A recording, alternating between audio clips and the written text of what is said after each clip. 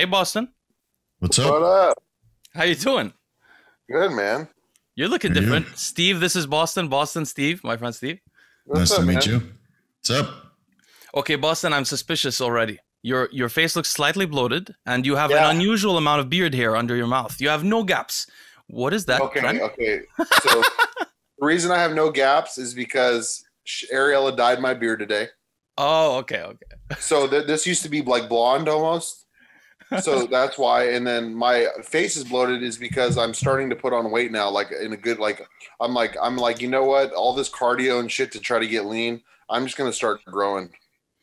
Interesting. Oh. By the way, I used to dye my beard too. It's pretty interesting because when you first dye it, I used to dye my beard because mine was red. Half my beard is red, but you can't tell. When you dye it, the skin gets dyed too, and then you look like super masculine with like a really dark. Right. You know what I Yeah, mean? the stuff was called, it's on the commercial Just for Men. You've heard Yeah, of that's that the one I shit. used to use. I've seen that one. I used to have a beard, but I had the same problem where it just didn't fill out, and then even dyeing it would make it look even worse. Really? Yeah. Did you ever try minoxidil on the beard? No, I just let it grow, and then after a while, it's like, this is too itchy for me. So That's the stuff. That's the stuff that the guy sells on the forum that people are in love with. They say it brings their hair back. Yeah, it does, and it can grow a beard on an Asian guy. It can grow a really thick beard on an Asian guy if you use like you that. do the dermarolling and all that stuff, and it's apparently that works a little bit. You don't No, even have to. Once I put it here, I used to see these Afghani guys that had beards still here, Patan in Dubai. And so I thought it was cool. You look like a pirate. So I was like, I want to look like a pirate too. So I put a little bit of minoxidil just here for 3 months. Swear my beard continued until here. It was ridiculous. I had no face. It was just beard. So should I use that on my beard? You could easily grow a much thicker beard. It's very fun. I'll I'll tell you a source. Dude, I have like 3 bottles that are just sitting there because I don't have any hair issues. I'll try that. I'll do it. No, but you need the 10%, not the 5. Okay, I don't know. Whatever this stuff is, people rave about it on the forum. Yeah, the forum is yeah, wonderful. this worked. Yeah. All right, guys. So I wanted to first, should we discuss? Okay, we have a couple of things to discuss before the Q&As. First of all, I wanted to ask Steve about Connor Murphy. So Boston, do you know Connor Murphy? Do you know who he is? Mm-mm. So I made a video this week about a guy called Connor Murphy, who apparently is a fitness/pickup art celebrity on YouTube, who recently started using mushrooms, like you, but unlike you, he went off the deep end, and he's no longer sane. So I wanted to ask Steve about what his impression was, because I know, Steve, you originally thought that he might be acting. Yeah, I thought he might be acting just to get views or for attention, because if you're that far off the deep end, you're not going to be recording videos and editing them, and he puts a significant amount of time into editing, his Instagram and his YouTube videos. So I was like, you know what, maybe this is an act. Maybe his views are declining, and this is a way to get his views up. Right? Social media is a fun place for people to experiment a little bit to get more views. And then I saw that interview with Kenny KO. And I'm like, no, this is all real. You can't fake that entire interview. I had to turn it off after 5 minutes because that was too much for me, When he was trying to explain his rationale behind drinking the semen of that guy, right? I didn't even watch that. So he explained What it. the fuck? Oh, bro, Yeah. Boston. So this guy, like, when he tripped out, he became like manic, and he started to get obsessed with certain things. One of them is drinking semen. So because a lot of people, when they His own semen? first, but now another guy. man's semen. Now, so I'm not laughing at him, but like, anyway, so when he explained why he was drinking it, he was so serious. He was like, this is like clear as day. There's nerve growth factor. I need the nerve growth factor. That's how I can get it. So he was like really rationalizing it. And at the same time, you could see he was uncomfortable in his own skin, right? He was not relaxed and stuff like that. So have you ever seen these things? And this interview is currently up on Kenny KO's channel? Yeah, on KO Podcast. Yeah, you I'll send you some stuff after. Yeah, you don't know about it. It's troubling to see, because I'm from Holland, and I've seen plenty of guys dabble with the recreational drugs, and I've tried my fair share, but I never went off that far or seen anybody else that went off that far. I've seen addiction and all that kind of stuff, and Leo's been exposed to that as well, the people that got addicted, but they never go manic or something like that. So I feel like he's completely broken internally. And you could tell in the video? Oh, bro, I'll send you some videos. It'll make you like feel sad inside. He would play the Joker in some sort of X-rated Batman movie 100%, or a Riddler. He's the like Riddler. A legitimate This Riddler. kid actually had a decent following before he did all this, or what? 2 million. 2 million. 2 million. Wow. Yeah, that's right. And now, but the thing is, now he posted a video declaring that he's a pedophile, and that video, he's basically harming himself. So that in California, you could 5250 him. You know what that is, Boston, right? In California, if people do something like to harm themselves, you can call the state and they'll take them to like a mental hospital, and then in 4 days they get a court appointment. They call that like the something act, right? The something act? Yeah, that the act thing. I forgot what it's called. But because Kenny KO reached out and he seemed legitimately concerned. And he's usually overcritical because, you know, he does reaction channel kind of videos. But he said legitimately concerned because they met in real life a couple times and discussed a couple of videos on YouTube together. But, I mean, you even see Kenny KO just cringing, you know, at everything this guy was saying. So it's very alarming to see, but I mean, it's not unheard of that this happens, but it doesn't happen on YouTube. Yeah. I mean, here in Thailand, we got crazy people walking down the street also outside of Bangkok, and they're butt naked. Still have his channel? Yeah. Hey, Kenny? No, the Conor Murphy guy. Does he still have his channel? Yeah, he does. I think that's his only revenue stream at the moment. Boston. He also gave away his money. Like he gave people clues to use his credit cards. And like he put his credit card numbers, the back, everything online. Yeah. So it was very intense, yeah. So this guy's completely lost it. Yeah, it needs to be institutionalized. And I don't think there's any way, supplement or whatever, that we can prescribe the guy. He needs medical attention. Yeah. It's called, Leo, it's called the Baker Act. Yeah. That is what it's called. All right. There's a question, by the way. Well, before we continue, there's a question by Signoretti, which was about Thailand. He said, a follow-up question to the one I gave on the podcast with Tony. Would Boston still consider moving to Thailand with Ariella and Jackson? And what's Steve's opinion on the bodybuilding life in Bangkok, affordability, etc.? But I'd also like Steve to tell us about Thai women, his opinion on Thai women. What do you? I'll let Boston take it first. So yeah, for sure, I would never move there now. There's no way. With a kid and wife, no way. I do not want to go down there. Fuck that. It's a great place to live. Really, for bodybuilding, it's a great place to live. Would you say the same for somebody who's married with a kid, though? I'm married, but I'm married to a Thai. So, are you in Thailand? I'm in Thailand right now. Oh wow! Yeah, Tony is right around the corner here. Tony Huge is right around the corner in. How long ago have you been out there for? 15 years. You've been living in Thailand for 15 years? I didn't know it was 15 years. Yeah, since 2006. So the first time I came here, as a friend of mine invited me. And then I realized, you know what? This country, I can do everything I want, you know, in moderation. And in Holland, you can do a lot of things. But in Thailand, you can literally do everything you want, as long as you don't hurt anybody in the process, right? And that's really not in my interest. So I can just live a completely free life and live my bodybuilding, you know, completely carefree without judgment outside, or, you know, you get a little bit of social anxiety because people stare at you because you're, you know, gigantic compared to the average people here. But people generally leave you alone. And there's no, like in Holland, you would walk around and you would get these weird, you know, steroid questions, right? Or how much do you bench? None of that here.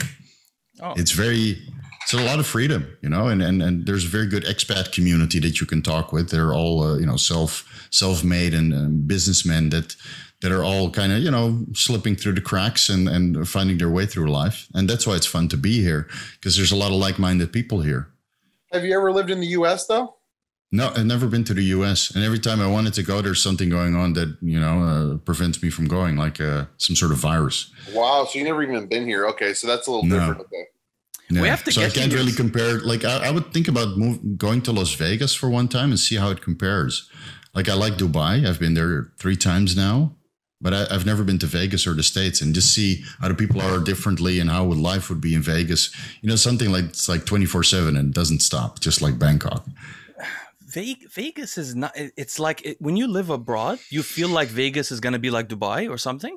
Mm-hmm. Dude, Vegas is a street. It's tiny. There's nothing. It's one street with a bunch of casinos on it, and that's it. After you leave that street, there's nothing there in that whole state.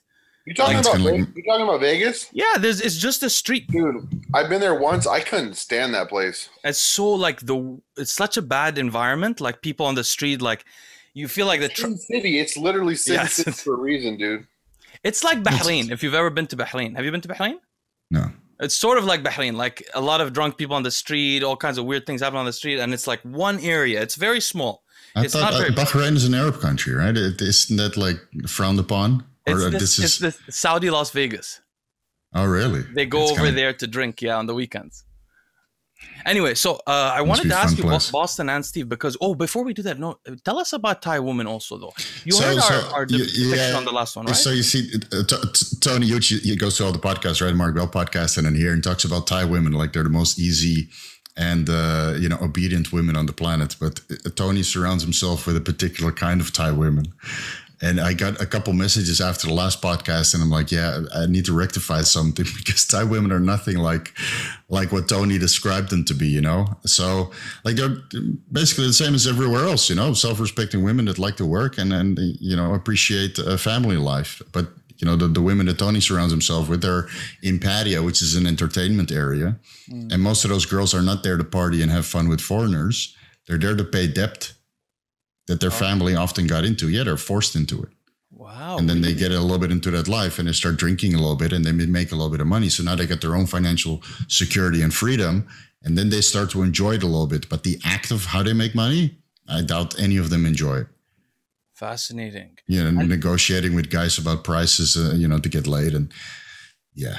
I got some comments from people living in Thailand on that episode also saying like that Thai women are, the comments I got were that they were harsher than he depicted. And they're like tough people and like straightforward and, a little bit. Yeah. So like my wife is freaking hardcore, she doesn't take anything. And she's very orientated on business. And it's probably the only woman that I ever met in my life that I would consider my equal when it comes to business and drive and that kind of stuff. And I was not able to find such a woman in any of the other countries that I've been to. And I've been all around except for the States. But it's, so when people see that, they think, oh yeah, Thailand sounds like a fun place. But Thailand, like any other country, has a huge manual. And if you come here thinking that Thai women are easy, some of them are, but the majority, if you want, a solid woman and a good relationship, like we're all married. Yeah, Bostin, you're married also, right? Yeah. Yeah. So if you want a solid woman that you can marry, as a foreigner, it will take you a long time to find one. Really, huh? Yeah, because the solid Thai women, they don't marry foreigners. They marry other solid Thai guys. That's the comment I got. They said that the women that will marry foreigners, usually they won't be the standard woman. Like there's a prejudice against foreigners to some degree. Right. They have like their preference, same as the blonde girls that like the black guys in the Western world, right? And then I come to Thailand and I'm the black guy. Basically. Really? And it's not for the penis length or anything like that, even though it does help, obviously. But when you're a foreigner, you're always there's a little bit of a stigma, right? And the foreigners that come to Thailand, they're stigmatized as well, just like as the Thai women are stigmatized. And they work very, very well together, but it's only a small portion. So the guys that end up in Pattaya and party their days away and surround themselves with the women that party their days away as well until they get some rich foreigner that takes them away from the party scene, right? But you can't take the bar out of the girl, so be worried, guys.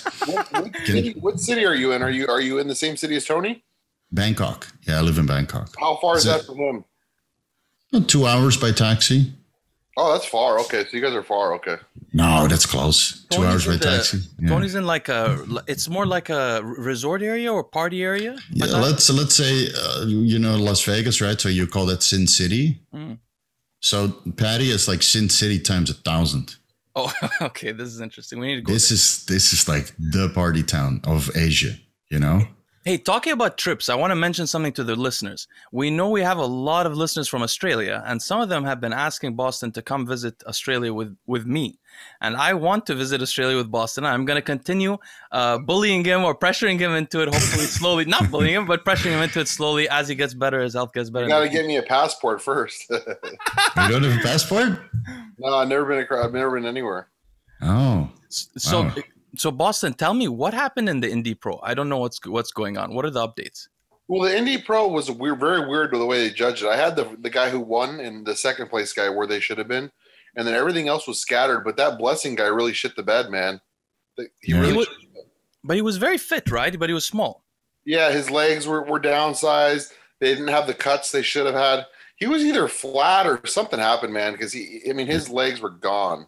He looked nervous. on stage. And I think he psyched himself out backstage.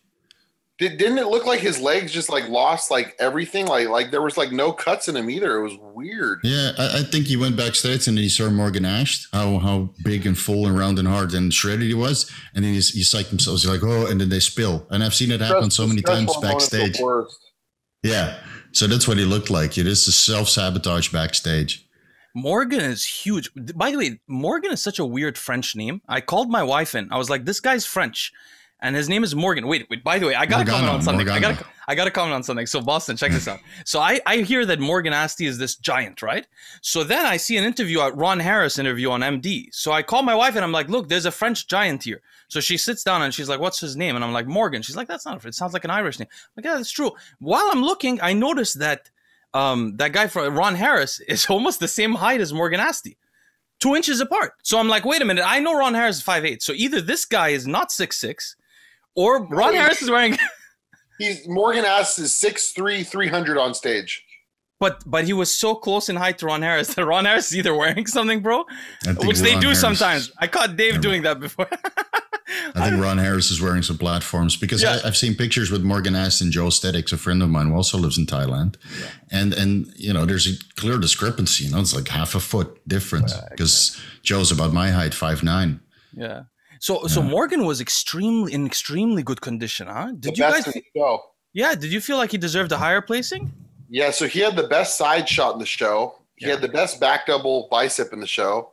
I think they fucked him hard giving him 6, man. They had this really short, like Hispanic guy named Camilo, I think, placing 5th in front of him. That was bad.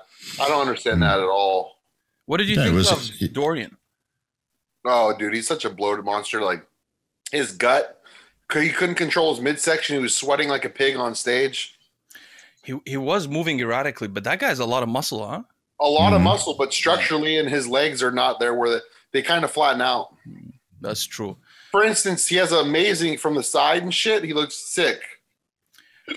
Who else was there in the top 3? Oh, I wanted to say about Justin. Justin also has like he has an amazing body. I have no critique against him. I just wanted to comment that his abs, like when he poses, sometimes you don't see any abs, which is interesting. Like sometimes bodybuilders, when their abs start splitting, a lot of growth hormone stuff, you start to not see any abs. What is that? And how I think they also don't train. They also don't train it so much anymore. Why? I think that's very common. Just to keep it small, yeah, because some guys get horrible obliques, you know, if they start training them heavy. So what I do and many of my clients do is just high reps, right? But they're not on these dosages that the pros are on, or I'm suspecting that they're on. So, you know, maybe their abs are not popping that much. I think it's a bad idea, and it backfires when a lot of guys don't train their abs. I know a few in general where they don't even have the ab development.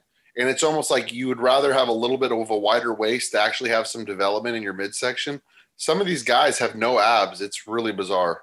Exactly. Boston, do you know, like here in Asia, it's a little bit popular to put Botox in your obliques. Oh my God. I never heard of that. No. Okay. Yeah. Does that work? Yeah. Oh, really? Shrinks them very well. And then you do Botox in your obliques. So that's what I'm suspecting sometimes, where they don't have any stomach control anymore because they put a little bit of Botox on the side. So just to shrink and I even thought about it because I have horrible obliques, you know, years of heavy rowing. Mm-hmm. So you put a little bit in obliques and it would shrink it in if you do the waist trainer 24/7, right? But you also lose a little bit of stomach control because you're always relaxing your stomach against the waist trainer. And then on stage, you don't have this good control that you get. My wife had the same thing when she wore a waist trainer, but she didn't do Botox in the obliques. But I've heard several guys that put, Botox in their jaw also because they do the chicken broccoli diet and then, boiled chicken, right? And you get this horrible jaw pump when you're on a fuck ton of androgens. So they would put Botox in the jaw and Botox in the obliques, and it would just. Do you think that's what Roelly did? Because that weird thing when his waist just shrank so much. He's the only guy that's ever done that. His waist did come down a lot. I wouldn't be surprised. Yeah, it wouldn't surprise me. Now, Boston, what do you think of the New York Pro that's upcoming? That's the big one, I think. I'm excited for that show, man. I think Justin will beat Nick. I think Nick will probably be second, and then I think Hassan will be third. And then I think Blessing will probably be out of the top 5. Yeah, I think so. Hassan is I think he might be second if he nails it this time because he never really nailed it. He has to be peeled. Hassan looks is so unbelievable. pumped up, man. He looks Yeah, so that's pumped up. his side shots. It's like, can you have more muscle? I don't know if it's possible. Yeah. It's unbelievable. That Egyptian genetics, huh? There's so many of them. There was that Egyptian who was competing, Muhammad something, in the last show from Saudi Arabia. He was okay too. Right. And then the other guy that used to compete, Mohammed, probably called Mohammed also. Used to train in the 90s. And then he used to train with Milos. What was his name? Mohammed Makawi? No, another one. Another Mohammed. I'll tell you an interesting fact. Did you know that in Bangladesh, all men are called Muhammad? Almost all men. 99% of them. Yeah, it's a very common name. And then there's Ali. But literally, no. There's no Ali. They're all called Muhammad, and then they have like a second name, and you call the guy by his second name. But his first name is Muhammad. So it's like MD, and they call it MD, and then his actual name. A lot of doctors there. Yeah, that's what I was hearing from a client of mine who was a doctoral student. Who was saying they started using MDs. It's very, very common names in the world, you know. That's true. Okay, so do you think Nick Walker is gonna do that well? Can he beat the Egyptian guy? Who? Can he beat Justin? Yeah, I don't think he can beat Justin. I really don't. I think structurally Justin's so ahead of him. Yeah, and the muscle maturity is quite far ahead. But again, you know, Nick has only done one pro show and he got fourth. So I would expect him to jump over, you know, a couple spots and end up in the second place. But again, if you know, Hassan Mohammed is in shape, then he'll probably be second. Mustafa. Isn't he Hassan Mostafa? Hassan Mustafa? I don't know. I'm sorry. I'm We're sorry. both sorry, Hassan. Yeah. I'm sorry. You think he's going to be peeled? Hassan? They just posted some recent photos of him posing with Flex Wheeler. He doesn't look like he's going to be in contest shape. He looks very full, right? Mm-hmm. Yeah, his legs didn't separate or anything. Yeah. And he would benefit from a couple of weeks off from growth hormone. Yeah, just to let everything suck in a little bit. And maybe some albumin IV the night before. Wouldn't you want to give somebody like that, like get him off test completely like they used to back in the day for the whole week? Because that guy's holding water. Like somebody like him. A guy like that's that big, I think they would benefit from doing that. I agree 100% from a guy that's that big. But if you don't have that crazy muscle and fullness, then I wouldn't risk pulling the test out. No, because this guy's problem is he's got so much muscle, but it's just the definition, right? So him or just Robbie. needs to shrink everything in a little bit. Yeah, get the extracellular fluid out and then... Pull the test, maybe. Pull the growth hormone and then have like him run like a really high dose of Primo, Mastron, and Winstrol. Right. Yeah, get that estrogen down and get the water retention from the GH off. And then it's a 2-week process. You know? I mean, shit, even if he lost, 5 pounds of tissue, I mean, he would still be insane. Right. Incredible. It's really incredible. All right, guys, we have wonderful questions this week. We begin with Coach Khan, who says he wants to know Steve and Boston's approach to potassium and iodine for coaching athletes with nutrition. What do they implement or apply supplement/food-wise for potassium and iodine? He's asking because he thinks this is often neglected. Actually, Steve is obsessed with potassium, so maybe we should begin there. I'm not obsessed, but I see so many benefits, when you increase your potassium intake a little bit, and whether that comes from vegetables or using like a hard salt, which in many cases is like sodium chloride and potassium chloride. And then if you find a good hard salt, it also has like 45 micrograms of iodine. So you get everything, and you just salt all your meals that way. You get some extra potassium and some extra iodine with each meal. And then what I do with most of my clients is just mix the Himalaya pink salt with the hard salt that's iodized, and then you use 1 or 2 grams per meal. So you get extra sodium, a little bit of extra potassium, maybe 100, 150 milligrams per meal on top of what you get from your protein sources and your vegetable sources and that kind of stuff. And then you see that the potassium intake is, quite significantly elevated at the end of the day, maybe 8,000, 10,000 milligrams per day. And then 3,000, 4,000 milligrams of sodium. And that works quite well to stay full and keep the electrolyte balance going and keep the blood pressure down. But I noticed that after adding in the Telmisartan, which is the ARB, right, that I started getting hypokalemia. Yeah. So I had to discontinue the potassium salt, and I asked a couple of my clients, and some of them experienced something similar, but they were not they're not as in tune with their body as I am. Otherwise I wouldn't need a coach, obviously. And so some guys are still running the potassium salt, but they're not eating so much vegetables.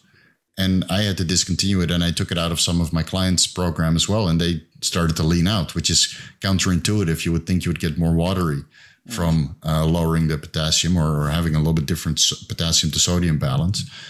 So I'm not really sure what the mechanic is behind the Telmisartan and the hyperkalemia. So but if you're not running Telmisartan, then I feel it's beneficial, and you still got to manage your magnesium and calcium. Otherwise you're still creating an electrolyte imbalance. What do you think, Bostin? Well, they say some people on ACE inhibitors and ARBs, some people their potassium levels will come high. Now, Steve, did you actually feel any side effects from your potassium being high, or you just knew because of your blood work? So unfortunately, I didn't check that with blood work because I discontinued the potassium way before I went in for blood work 2 weeks ago or 1.5 weeks ago. So I noticed I got edema and micro cramps. Really? So I was like, yeah, like that twitchy in your calves, at the end of the day, I'm like, oh, this is not good. So I stopped the hard salt and I contacted a couple clients who are in comparable protocols, with ARBs and potassium salt and all that kind of stuff. And they said the same effect. So I said, okay, get off the hard salt and just do Himalaya pink salt and switch to an iodine supplement. But then again, most guys are in T4, so you don't need iodine supplementation because iodine already has 4 iodine atoms inside. Mm-hmm. Yeah, are you microdosing, Leo? No, this was no, I don't do that. Yeah, no, because that's funny. Because today I was watching an arm wrestling show, and the guy literally took a piece of powder and put it in his mouth like Nick did on my show. I was like, "Holy shit!" People doing drugs on podcasts all the time. No, I don't. I use snus. It's a Swedish kind of tobacco. But I wanted to talk to you guys about this. So I don't supplement with potassium because I use an ARB. And all of my clients who use steroids use ARBs, so they don't supplement with potassium. I don't supplement with iodine because supplementing with iodine has been shown to increase the rates of likelihood of developing thyroid cancers by about 15% in the world population since they began adding iodized salt.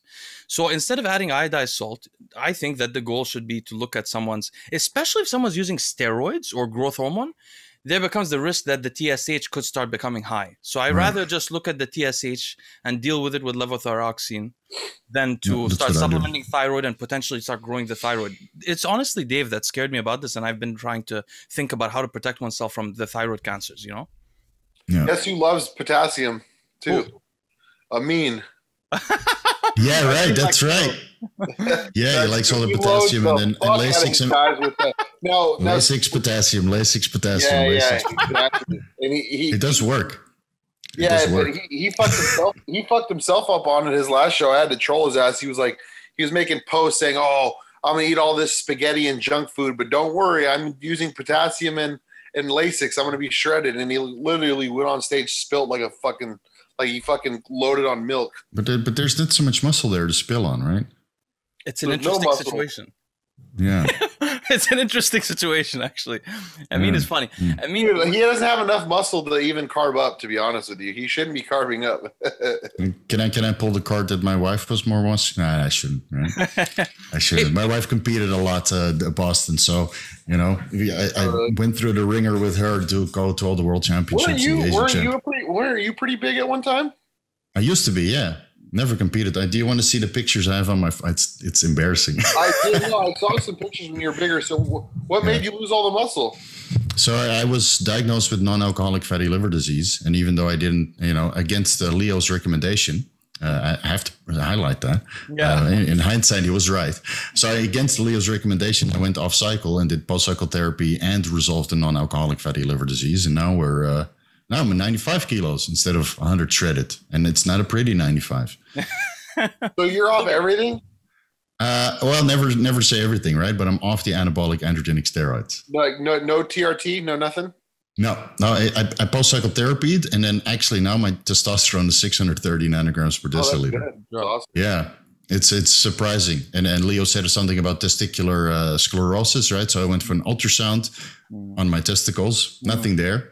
I went for an ultrasound on all my scar tissue, like in the glutes and in the lats and the upper quads, right? Nothing there, no necrotic tissue, no nothing. I didn't post it because it's so uneventful, right? I mean, it would just look like a flex. I injected steroids for 20 years and I have no necrotic tissue or scar tissue, on my ultrasound, which it's a terrible way to detect it anyway. But or maybe the Thai ultrasounds are not that great. let's just say potentially. No. So this is the same equipment. So I go to some sort of private clinic, right? A small budget private clinic, because the turnover is way faster. You don't need to go through a doctor to get everything prescribed, and then they pad the bill with another $200 or $300, right? So I go to this little clinic, but they use the exact same measuring equipment that they use at the private hospitals that are 10 times the price. You know, and then nowadays during COVID, they see a hypochondriac like me, and then they start padding the bill. Exactly. How much is medical out there? Is it cheap? Cheap. Like fMRIs and CTs. You don't have insurance? Yeah, usually you don't need insurance. Austin would be there with no insurance, so happy. He loves not having insurance. So that's what I'm saying. Right. That's what I'm saying. I could live out there with no insurance? Yeah, as long as you got money in the bank. How much is I wonder how much they charge you for dialysis and shit. I can check. It shouldn't be too expensive. It's another reason to move here, or try to prevent dialysis. Maybe I can find a donor. Leo, maybe I could find a donor in Thailand.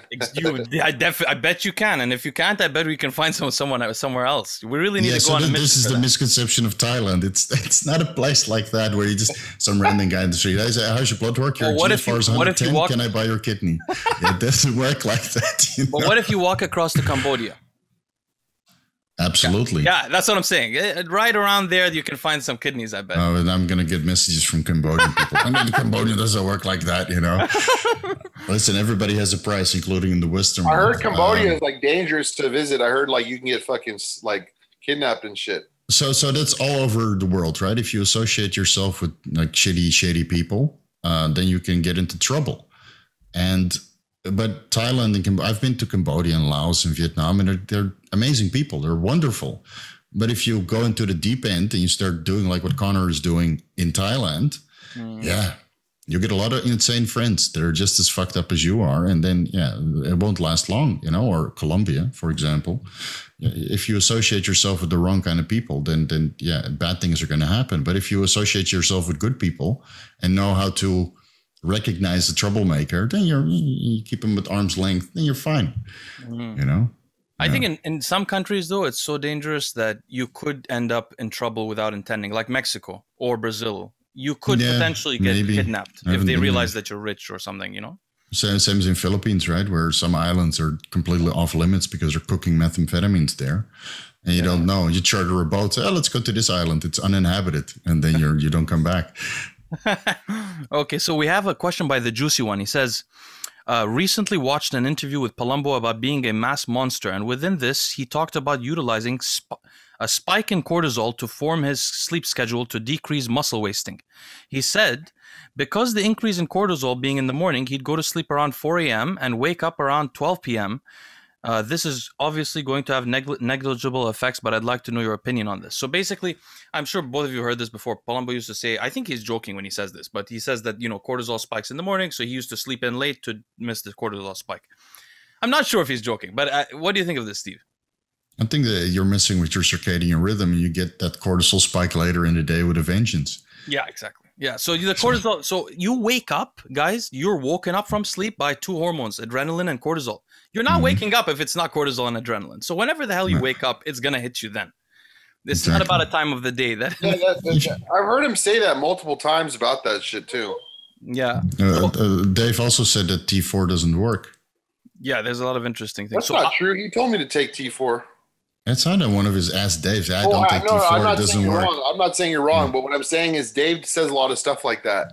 But then behind closed doors, he'll like be like, oh, you know, like for instance, he likes to comment like if you're hypothyroidism, he likes T4. Oh, yeah, maybe in certain situations. Like for bodybuilders, like that he's prepping for shows, he never uses T4. It's just high doses of T3. But if somebody was to show him blood work and they're hypo, he would tell them to get on T4. Okay, that makes sense. Okay. So IKC asks, he says, this question might ruffle some feathers, but given his suspicious progress as a teenager, do you think Chris Bumstead's kidney issues are not actually from an autoimmune disorder, which he is remarkably evasive in describing, but from abusing androgens from 15 to 16 onwards? I think he's telling the truth. Yeah, I think it was natural in that picture also where he was 18. I mean, I've seen those genetic outliers. There's no way that kid's abusing drugs. No. He's just a very gifted person, huh? Yeah, and I've seen those genetic outliers myself around me. You go to the gym, you sign up, and then a buddy is like ripping the 100-pound dumbbells in a month, you know? And you're like, why is that not happening to me? I just did that. Yeah? But I have a muscle memory, obviously. Look at his sister, man. His sister's a top 10 figure Olympian. I mean, yeah. She's top 10. Wow. Yeah, dude, she's Yeah, awesome. his sister was a great athlete too. That's a whole family of athletes, you know, Ian and Chris and you know. So I want his to sister. shed some light on this. Maybe it'll make the person who's asking the question less suspicious. The kidneys are extremely affected, and Boston, this is important for you also. The kidneys are extremely affected by sympathetic nervous drive. So the more stressed out, the more your nervous system, when it becomes fight or flight, it goes to sympathetic. When it does that, the kidneys start becoming, they damage themselves. One of the things they most study in chronic kidney disease is sympathetic innervation to the kidney. For example, SGLT2 inhibitors like empagliflozin reduce sympathetic innervation to the kidney, thereby increasing erythropoiesis, improving your red blood cell count, because they reduce the nervous connection to the kidney. They lower the heart rate in the same way. So when you take steroids, you increase the nervous connection to the kidneys if it's tren or something, because you're in that nervous state all the time. Right. That And would, the blood and when you're in pressure. that, And the blood pressure increases on top. It makes it even worse, you know. Yeah. I think for him, I mean, it's probably an autoimmune disease that is exacerbated with the bodybuilding lifestyle. And again, you know, not everybody has access to pharmaceutical grade compounds. And during contest prep, you're running underground labs regardless if you're running a little bit of train or whatever.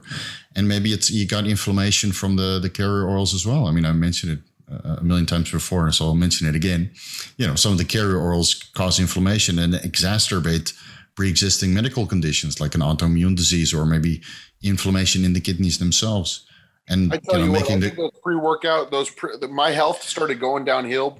Yeah, obviously the FTTP did me in, but my health started really going downhill when I started using compounds with a lot of PIP, like injectable Anadrol, injectable D-ball, injectable TNE, like any of the drugs that crash where you have to heat them up. That injectable. That's all the glycol stuff, right? All the glycol. Yeah, the stuff that's mixed in the glucol, the stuff that smells like shit. Yeah. So that stuff crashes very easily. So, you know, a good amount of time, these drugs have to be shot every day or every other day. And I was doing that, and I had to heat these drugs up constantly because they kept crashing. I really think, because I'll tell you what, before I'd be able to handle them, now if I took a shot of something that was crashed or that I had to heat up, the next day I feel sick, nauseous. I feel sick, right? Yeah, I feel sick and nauseous. So people on the message boards, they will always describe that as test flu, right? You feel a little bit lethargic and a little bit sickly, and after injection, you'll get used to it, and you do get used to it because you get used to the feeling of feeling like shit. But it's the oil, and a lot of people get adverse reactions. So the glycol and the propylene glycol and the miglyol in some cases. I used to be able to tolerate it, but not anymore. You know. No, so with prolonged exposure, it gets worse and worse and worse. And I used underground labs a couple of years ago, and then I got systemic inflammation to the point I couldn't even walk downstairs. My knees would just be inflamed chronically, and I would take all the supplements to get that resolved and spend thousands of dollars on TB500 and BP57. But it wasn't until I switched to 100% pharmaceutical that actually all this systemic inflammation went away. And I always asked people for blood work, right? So I saw every time the high sensitivity C-reactive protein levels would be sky high. And then I made a connection. It's the fucking oil. Because these guys, the C-reactive protein is low when they're cruising on the same products. And then it's sky high when they go on cycle for contest prep, right? And then I started switching everybody to pharmaceutical grade, but it's not commonly accepted yet. People know about test flu and that ethyl oleate might give some adverse reaction. And besides that, it's not common knowledge yet. So all those sources that use glycol, propylene glycol, miglyol, or anything else that's basically a solvent and not a carrier oil, it's a solvent. It's like refined hyper special benzoyl benzoate. I mean, it's because if you just interrupt for a second, just think about the idea of a solvent. A solvent has to be chemically active at dissolving things. So that's the point, right? That's what it's doing on the inside. And you're bypassing your natural immune response and your ability to break the stuff down through the stomach, and you're injecting it. And now you got all this solvent in your muscle. So you see that creatine phosphate kinase is sky high because you start dissolving the muscle around the injection site, and then your liver enzymes go high, and then your C-reactive protein goes high, and you let that go for a couple of years, and then you have arteriosclerosis or heart disease or kidney issues. Let's add a caveat though for Chris Bumstead specifically, because I know his coach Ian. Ian checks his C-reactive protein, and his C-reactive protein is infinitesimal. So I'm sure he's on track with Ian, and they're watching. I'm sure. Just to mention that, and also Boston, that MK that I use, it is filled with solvents, bro. That thing I can barely drink it. It's a dropper, right? Yeah, I don't want you to say that, but yeah. Someone has to cut this. But anyway, yeah, the one that one is filled with solvents, bro. Do not take that. That's how they dissolve it. Don't take that one. It's too strong, the solvents on that one. That one's like, I love that one. That's my dude. I like it, but it's I don't know how you drink it. That was our best seller, man. How do you drink it? I mean, I can tolerate anything, man. But after that, I'm drinking like 7-Up, water, I've tried like 7 different companies. They all taste like shit like that. Oh, do they really? So they all taste like shit. I just made a conscious decision and said, okay, I'm not going to touch this stuff anymore. MK? No, nothing in solvents, whether that's the oral or the injectable, you know? Yeah, of course. I mean, if it's definitely a consideration. I mean, basically, I had basically the same result. You know, a lot of ex weightlifters that use hormones end up with some kind of autoimmune issue because basically, I just want to explain this to the audience real quick. Basically, you get an autoimmune issue because of a few things. You have a genetic predisposition, which you can find in your genes. You had a stressful life event, usually. A very stressful event, big change causes the disease to come. And before that, you have a long period of interaction with what are called antigens, things that your body recognizes as damaging them. Originally, your body will send its soldiers of the immune system to attack those. Eventually, it starts getting confused and starts attacking other things. Yeah. And then you have a big stressful life event. You end up with Crohn's disease, or you end up with something severe like this kidney thing. Or something. And he was pretty much able to reverse it completely. I mean, the progress that Chris made from one year to the next, that's like Ronnie Coleman level progress. You know, it's insane. It's incredible. Insane progress. It's like he doubled in size. And he's still underneath the weight limit. So I think it's I think he's doing everything right. So whoever asked the question, no, I think it was drug free at 18. Yeah. So not everybody's on the sauce, but unfortunately, most of it has to take sauce to look anywhere close to that. Not if you ask Philion, apparently. Philion is this interesting YouTuber I just came across a couple of months ago, I think now. I finally discovered what he does. Basically, anybody with muscle, he says, is using steroids. Because he's never used steroids. It's a very interesting natty or not. Everybody with muscle is not natural on that channel. Most of them take steroids, but there are genetic outliers, and I've seen it in Thailand too, where the guys just fucking blow up, and then they get on the sauce, and it's a little bit, and they clearly don't know what they're doing. They got horrible guidance, and they look better than I do. And then they come off, they PCT, they send me their blood work, their LH, FSH, everything is in range, and they don't lose any size. And you're like, how in the Have you ever, Steve, do you remember Michael Lockett? Yeah. Dude, also, he turned pro. He turned pro at the Team Universe, and he was telling people, like, listen, he turned pro like 210 pounds or whatever. He was like, listen, guys, I'm fucking natural. And nobody believed him. He was in the muscular development saying he's natural, this and that. Nobody fucking believed him, right? Dude, this dude was like, all right, I'm going to get on gear now because I turned pro. Yeah. He started competing at 255. Like in the next year, I mean, in 1 year, he went from 210 on stage to like 255. It was insane. So there is guys like that are just genetic freaks. Let me tell you about the craziest genetic freak I ever met. Actually, I met 2 crazy genetic freaks. One was Egyptian, strongest guy I ever met. That was back in Dubai when I was a kid. But in LA, I once met a very hardcore Crip gang member in a weird place in LA. Boston could probably imagine where I met him. But I met this Crip gang member and I was stunned, bro. This place that I was at had no food. The guy can't eat much. The guy's not on steroids. The guy has never lifted a weight in his freaking life. He was a bit shorter than me. He had lats that hung out like this, like this much on the side. Low lats. His arms were 18.5 inches ripped. His chest was out like unbelievable. I looked at the guy. I was like, if you were taking 5 grams, and you were working out for 5 years, I would believe you. And the guy is there. He's doing pull-ups, bro. Just pull-ups. Yeah, it's crazy. I never seen anything like that. I've been trying to look for him after that I want to tell the guy, you should be a bodybuilder. Think about all the black guys that come out of prison that look insane. That's what I'm telling you. Yeah. No, but this guy was doing pull-ups every few days. Not that often. And the muscle was just hanging everywhere. So there are people like that. They build it, but it doesn't atrophy. Like I got terribly skinny, after I stopped training and did that fasting mimicking diet to get the non-alcoholic fatty liver disease under control. Because you go to homeostasis. Yeah.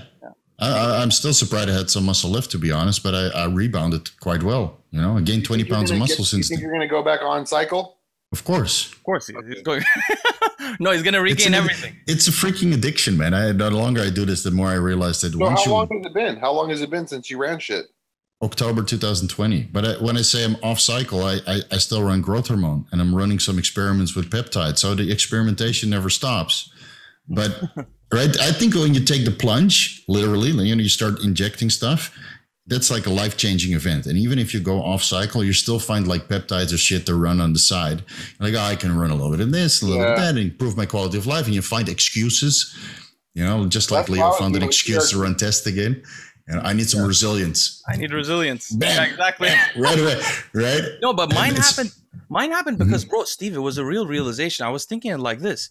One of the reasons I was off hormones is because I didn't understand epigenetics, and I wasn't sure what was going to happen to my child. Now, my concern is if I'm not on hormones, I may be hypoandrogenic, and I may be, if I have sons later, which is what I plan to do, I may not be, because I've taken androgens. When I don't take androgens, I might be hypoandrogenic, and that could be a problem.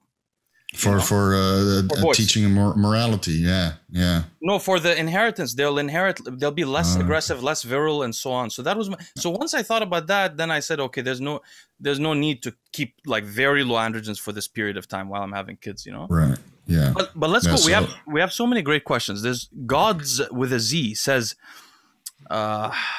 well, he says, what health supplements could kids and teenagers take to prevent problems from things like high protein intake as a child, or if they have a family history of bad liver or kidneys, etc.?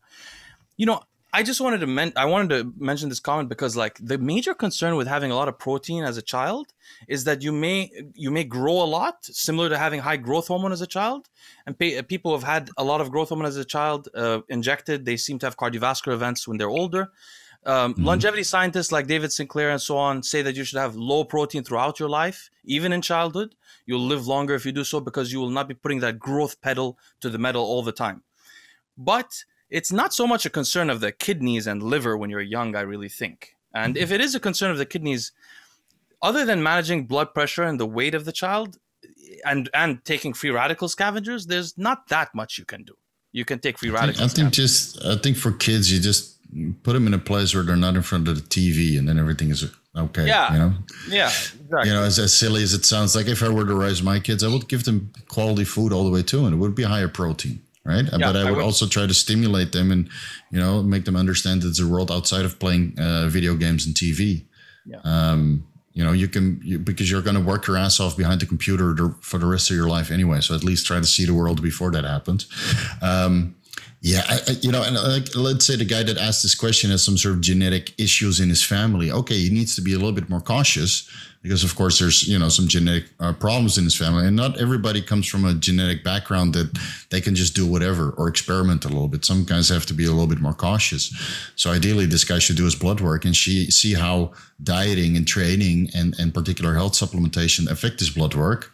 And then to do that for a couple of years before even considering to take things to the next level. But for example, like let's say the one thing I would do if you're concerned about kidney things, find out if you have the APOL1 variant that makes people much more predisposed toward chronic kidney disease. Bostin, what are you doing? Wait, he's always peeing on camera. APOL1. Search that on snpedia.com or on self-decode. You just search APOL1. You'll get the RS number. Search your 23andMe. If you have that variant, don't be worried. Don't take a lot of protein. Don't ever use steroids. The liver thing, my grandmother died of liver cancer at the age of 50. She never drank alcohol, 50-something. So I have a predisposition toward NAFLD and hepatocellular carcinoma and so on, but I wouldn't be that concerned about protein on the liver. The concern would be the protein on the kidney, really, I think.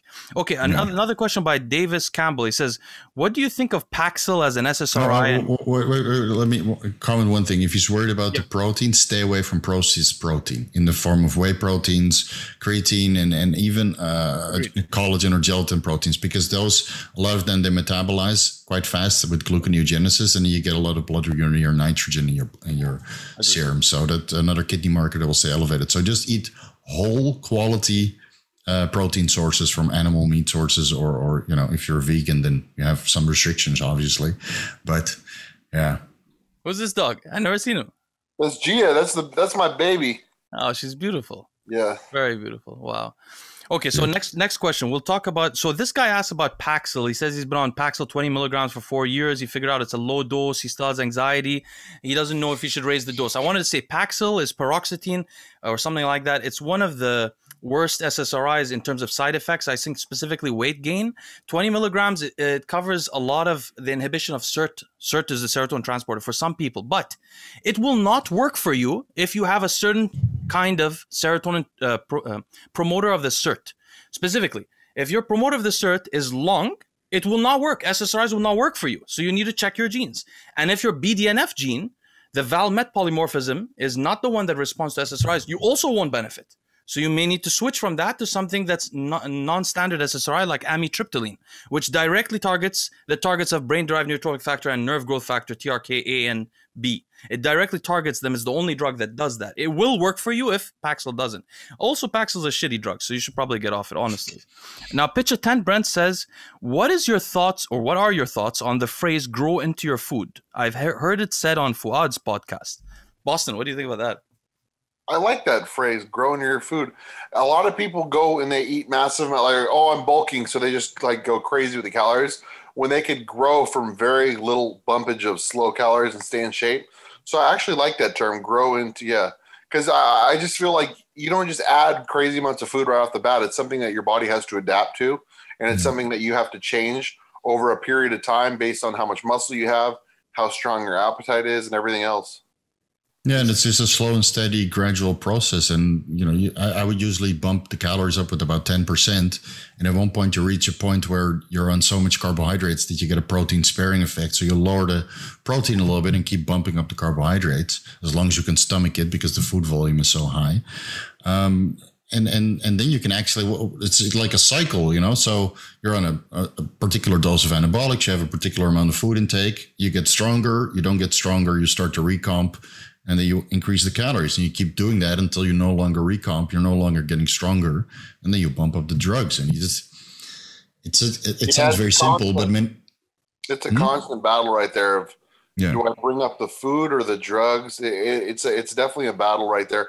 I think first you bring up the food, and then if you notice you're just putting on a bunch of fat, you know what I mean? True. Exactly. Yeah, because sometimes you can bump up the food and then you gain muscle, you get stronger, stagnates a little bit, but you can start recomping. And then you know that the calories are not sufficient anymore. So you see that they're suddenly getting leaner. Some guys are a little bit fatter during the off season, some guys stay leaner, right? So some guys, it's a little bit easier to detect. And then once they start recomping and strength stalls, you just bump up the food again and bump up the food again. And then at one point they won't recomp and just get fat. And then you bump up the drugs. Yeah, exactly. Or, I agree with that 100%. Yeah, and it just, and so you see my cycles, beginner cycles, like 250 test. Like, this is it. I said, don't worry, a year from now, it'll be 10 times more. We'll get there. That's why I tell people if I was to do it all over again, if I was to go back in time, I would have started so low and only upped it when I hit a plateau. That question's coming. They're going to ask you that. The question is coming, exactly. So wait, the next guy his name is Right Left, which I think is a song by YG that I actually like. Right Left says, any insight on bodybuilding with hypothyroidism, which is what we were talking about with Palumbo earlier. I mean, Palumbo mentioning that, people taking T4 for hypothyroidism. Anyway, it says, does levothyroxine, which is LT4, have an impact on training or muscle growth? I thought maybe I could just answer this quickly from a scientific perspective. Your muscles have T3 receptors in them. And hypothyroid people have worse muscular function. And subclinical hypothyroidism, which means when you have high TSH, but your T3, your free T3 is not low, your free T3 is normal, you still have worse function muscularly.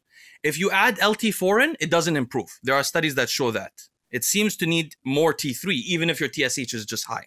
I'm not completely sure if that works though, but T4 by itself doesn't work. So basically, if you're hypothyroidal, you will develop muscle worse. You need to resolve it somehow. What do you guys think? I think it's also the metabolism and the conversion of building blocks, into skeletal muscle. So sometimes, like I have a couple clients that came to me with high thyroid stimulating hormone, and then you incrementally bump up the T4 dosages until their TSH comes down and they're free and their total T3 are within range. But you don't want that too high, because otherwise it has a catabolic effect. That's why I'm not really a big fan of T3 supplementation on contest prep, even with a ton of trenbolone. I always do the replacement dose of 25 micrograms, and that's where I keep it. But you also got to remember that if your metabolism increases, your food intake also needs to increase. And T4 and T3 also contribute to sexual binding globulin production. So some guys might experience some libido loss because their T4 and T3 levels elevate significantly, and then their sexual binding globulin goes very high. Of course, you can suppress that with androgens, but not everybody's on androgens. Did you know that ghrelin modulates steroidogenesis in the testicles? I just discovered this, shockingly. I didn't know this. Yeah, I'm gonna do a little serious. It explains a freaking lot, because I've had so many libido consultations with guys that did post-cycle therapy, and then their testosterone's low because their appetite is not good. You know, so they could cascade into the ghrelin levels. Yeah, it's. So he also asked, he said, I've heard many experts give geared dosage recommendations based off a mathematical equation using a person's body weight. Other experts say that a person's response to androgens has nothing to do with their size. If someone were 130 pounds versus 200 pounds starting the same cycle, would they notice a difference, assuming all other factors are the same? I hate that. That's that Broderick Chavez. That's Broderick. I know. I knew it was him. Dude, I do that though. I do that. Dumb. Do you know he's doing a series with Fuad now? Like they're traveling around the world misinforming people together? No, they're doing webinars, so they're going to be charging people. Okay. Oh, wow. So they're going online and misinforming people together. It's an excellent combination.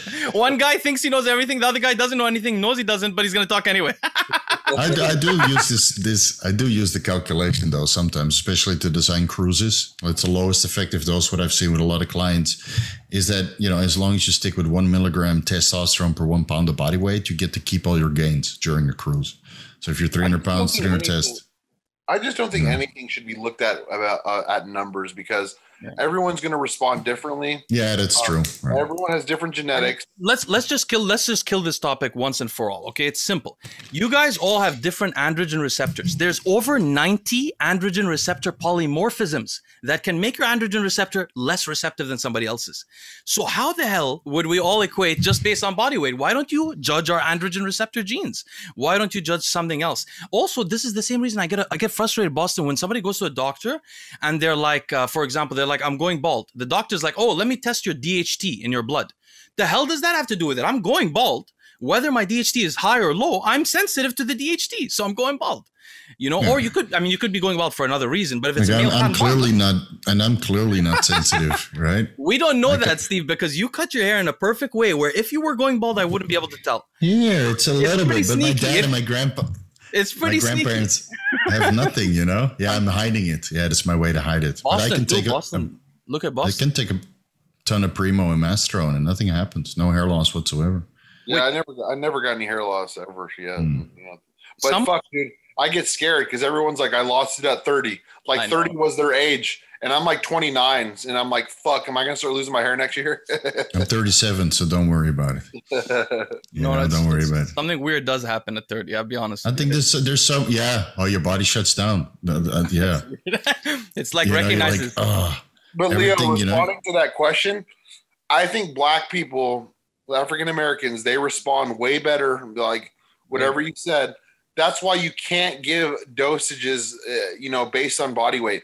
I have guys that I could put on so little and they keep responding, and I'm like, wow, they just keep responding. And then there's other guys that don't respond shit, so it's all different.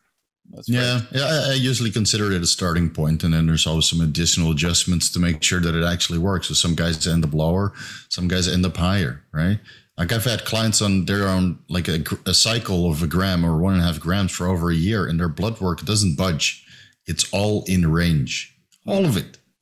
Well, my cholesterol will be in range. Yeah, if I do that, for example. Cholesterol, liver enzymes, kidney function, everything's in range. A gram of anabolics to me is little. Yeah. Okay, that's Boston. I run a gram of each. I mean, shit, I'm in kidney failure, and I refuse to run anything under what? I'm on. Wait, hold on. I was on like 1.5 grams, I think, or a gram. You're never thinking about stopping and giving your body a little break? No, I did. I came off like a real break, like I did. Like no. I did for 3 months. Okay. No training. Mm-hmm. No drugs for 3 fucking months, dude. No experiments. Okay.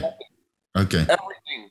Low protein, did it all, and then my creatinine still went up. It went worse. Yeah, that's why. Yeah. Okay. I mean, how are you? You think about it psychologically. It's really hard. You're doing your best, and tough. The creatinine keeps rising. I mean, I had the same thing. I did stay on 100 mg of testosterone. That's it. Okay, no, that's acceptable. Yeah, it's very frustrating if you're doing everything you can and it's not improving. I had that with the non-alcoholic fatty liver disease. I came off and I did all the health supplementation, and then it improved like 50% over like 6 months. And I'm like, fuck this, I'm just going to stop eating. Exactly. I'm doing an experiment now, Leo, that you'll be interested in. So I was doing that astrologus that everyone is like, dude, it's the only thing that helps your kidneys. Astrologus. So, but I was only taking like 7 to 9 grams a day. So I talked to this guy that's very knowledgeable in the industry, Mike Arnold. He told me that he knows multiple people that he had take 30 grams of astrologus a day, 10 grams 3 times a day. Yep. And they went, and their GFRs went from in their teens, like anywhere from 13 to 15, all the way into their mid 30s. Wow. In a pretty fast period of time. So I said, you know what? This shit's cheap. I went on bulksupplements.com for $30. I bought a 2-pound bag of astrologus. And I'm taking scoops of this shit 3 times a day, dude, like 10 grams. Dude, that shit makes you shit like crazy. Does it really? It cleans you out so much. Like your shit smells like the astrologus powder. What the hell? There's a lot of fiber. So I did a very high dose of astragalus as well. I think it was 20 grams, but it didn't change anything for my creatinine. But my cystatin C dropped to the bottom of the reference range. So now it's like 0. How high was your creatinine? So the highest I've seen after a leg day was like 1.92 milligrams per deciliter. And then the lowest I got it up to after the fasting mimicking diet was 0.97. Wow. So you were able to drop it from 1.9 to 0.9? No, so mine hovered around like 1.5 most of the time, and that's with training. And then if I would take 2 weeks off, it would come down like 0.1, 0.2%. So let's say I'm between 1.3 to 1.5. And that's running astragalus root at a maintenance dose for like 6 grams per day, 4 grams, 6 grams per day. And it never budged my creatinine. Only my cystatin C kept getting lower and lower and lower. Yeah, and but lower. your creatinine was never that high. The stories that I've seen that astrologus does wonders and was guys are in like 3.5, you know, all exactly.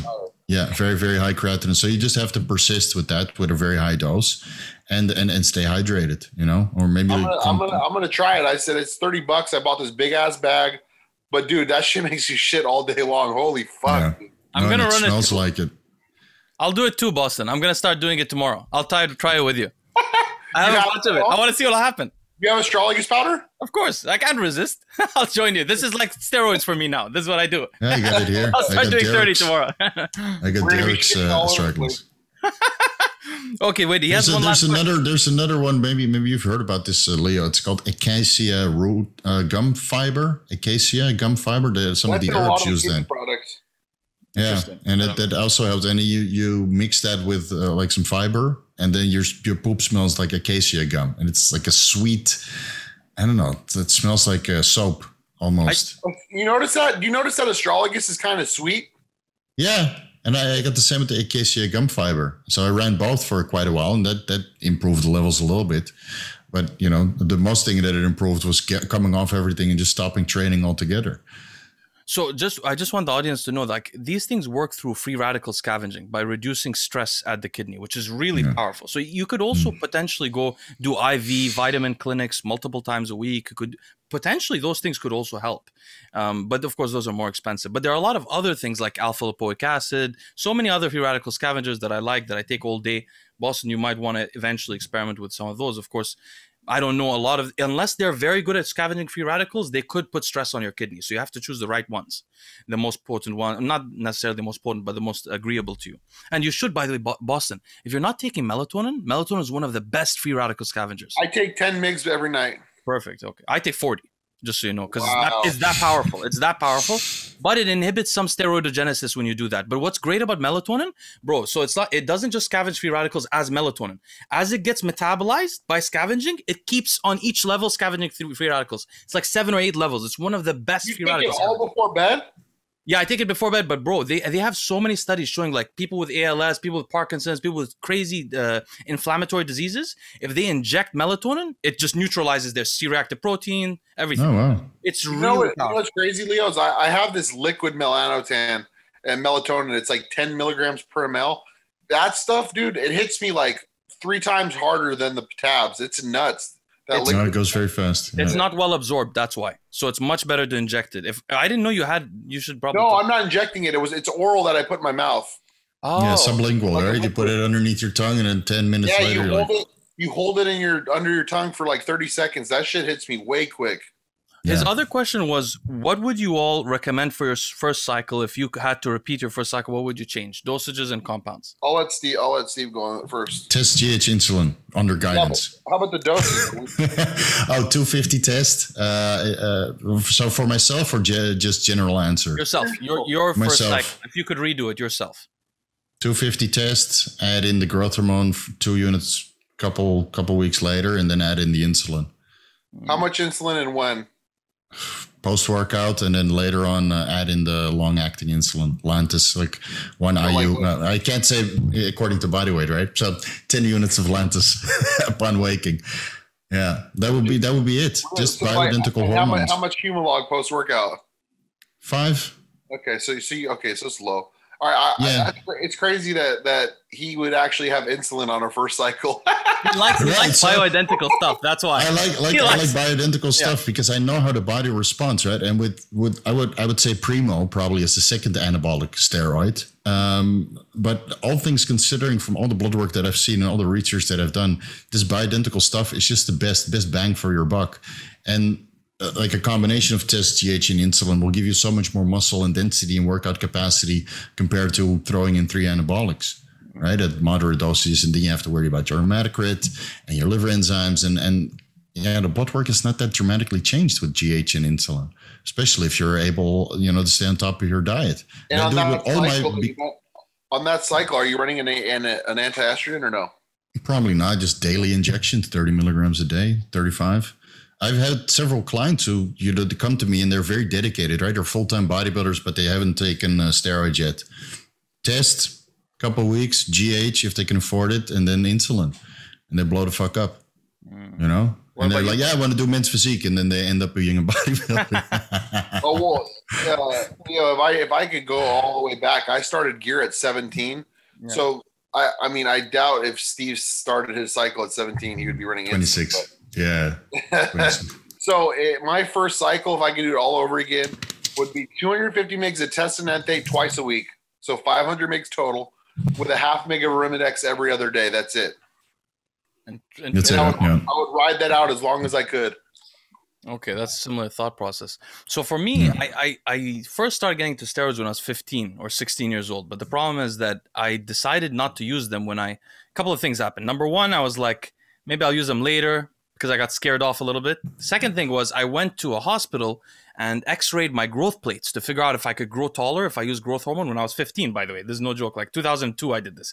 But they told me my growth plates were closed. They were wrong. I realize now I could have grown a little bit taller. So if I were to go back and knowing what I know now, I was scared before that the steroids would stop me from growing. That's one of the main reasons I stopped. They wouldn't have done that. So what I would have done if I could go back is go on HCG and FSH, go on a strong AI, and take Anavar and potentially growth hormone. Anavar I would ride out for as long as I could before I stopped getting gains. Because Anavar, there's going to be like 1,000 kids copying this protocol. No, I would not tell kids to do this, but I would have done this. If I could go back, I personally would have done this. Right. By the way, the dangers... I'm glad you said that. So you would have took gear at 15, right? I would have taken gear at 16 if I went back now. Yeah, I think 15, 16... Much better time. You grow the best. I would have had way better results because. All right, let's put a question in for let's say Steve. Let's say you had a kid that was 15 years old. Okay, you see that he has sick genetics. Like this kid is fucking sick, and he was in bodybuilding. He wanted to compete. He was at that level. You're like, this kid could do this for his life. Like it would set him up. Would you let him take anabolics at 15? No. No, hell no. No, because my wife has pretty good genetics, right? And then I don't have so good at least my structure is not so good. So let's say that our kids get the best of all worlds and they have amazing shape and amazing response to pharmaceuticals, right? I would still tell them to wait until at least 21. Build the foundation, as corny as it sounds, build that foundation first and develop yourself as a person, because for 99% of the people, bodybuilding is not going to pay off. It's not going to pay off. Well, that was the debate that one of my friends had with me. It's like if you knew your kid was destined to be something special in sports or whatever it was, would you let him supplement at a young age? And I'm not going to answer this on here because I'm going to get a lot of heat, but it's a very good question. Boston, I'll answer it. I would be Chad Nichols if that happened. Yeah. I would be doing what Chad Nichols is doing. I was just going to go there.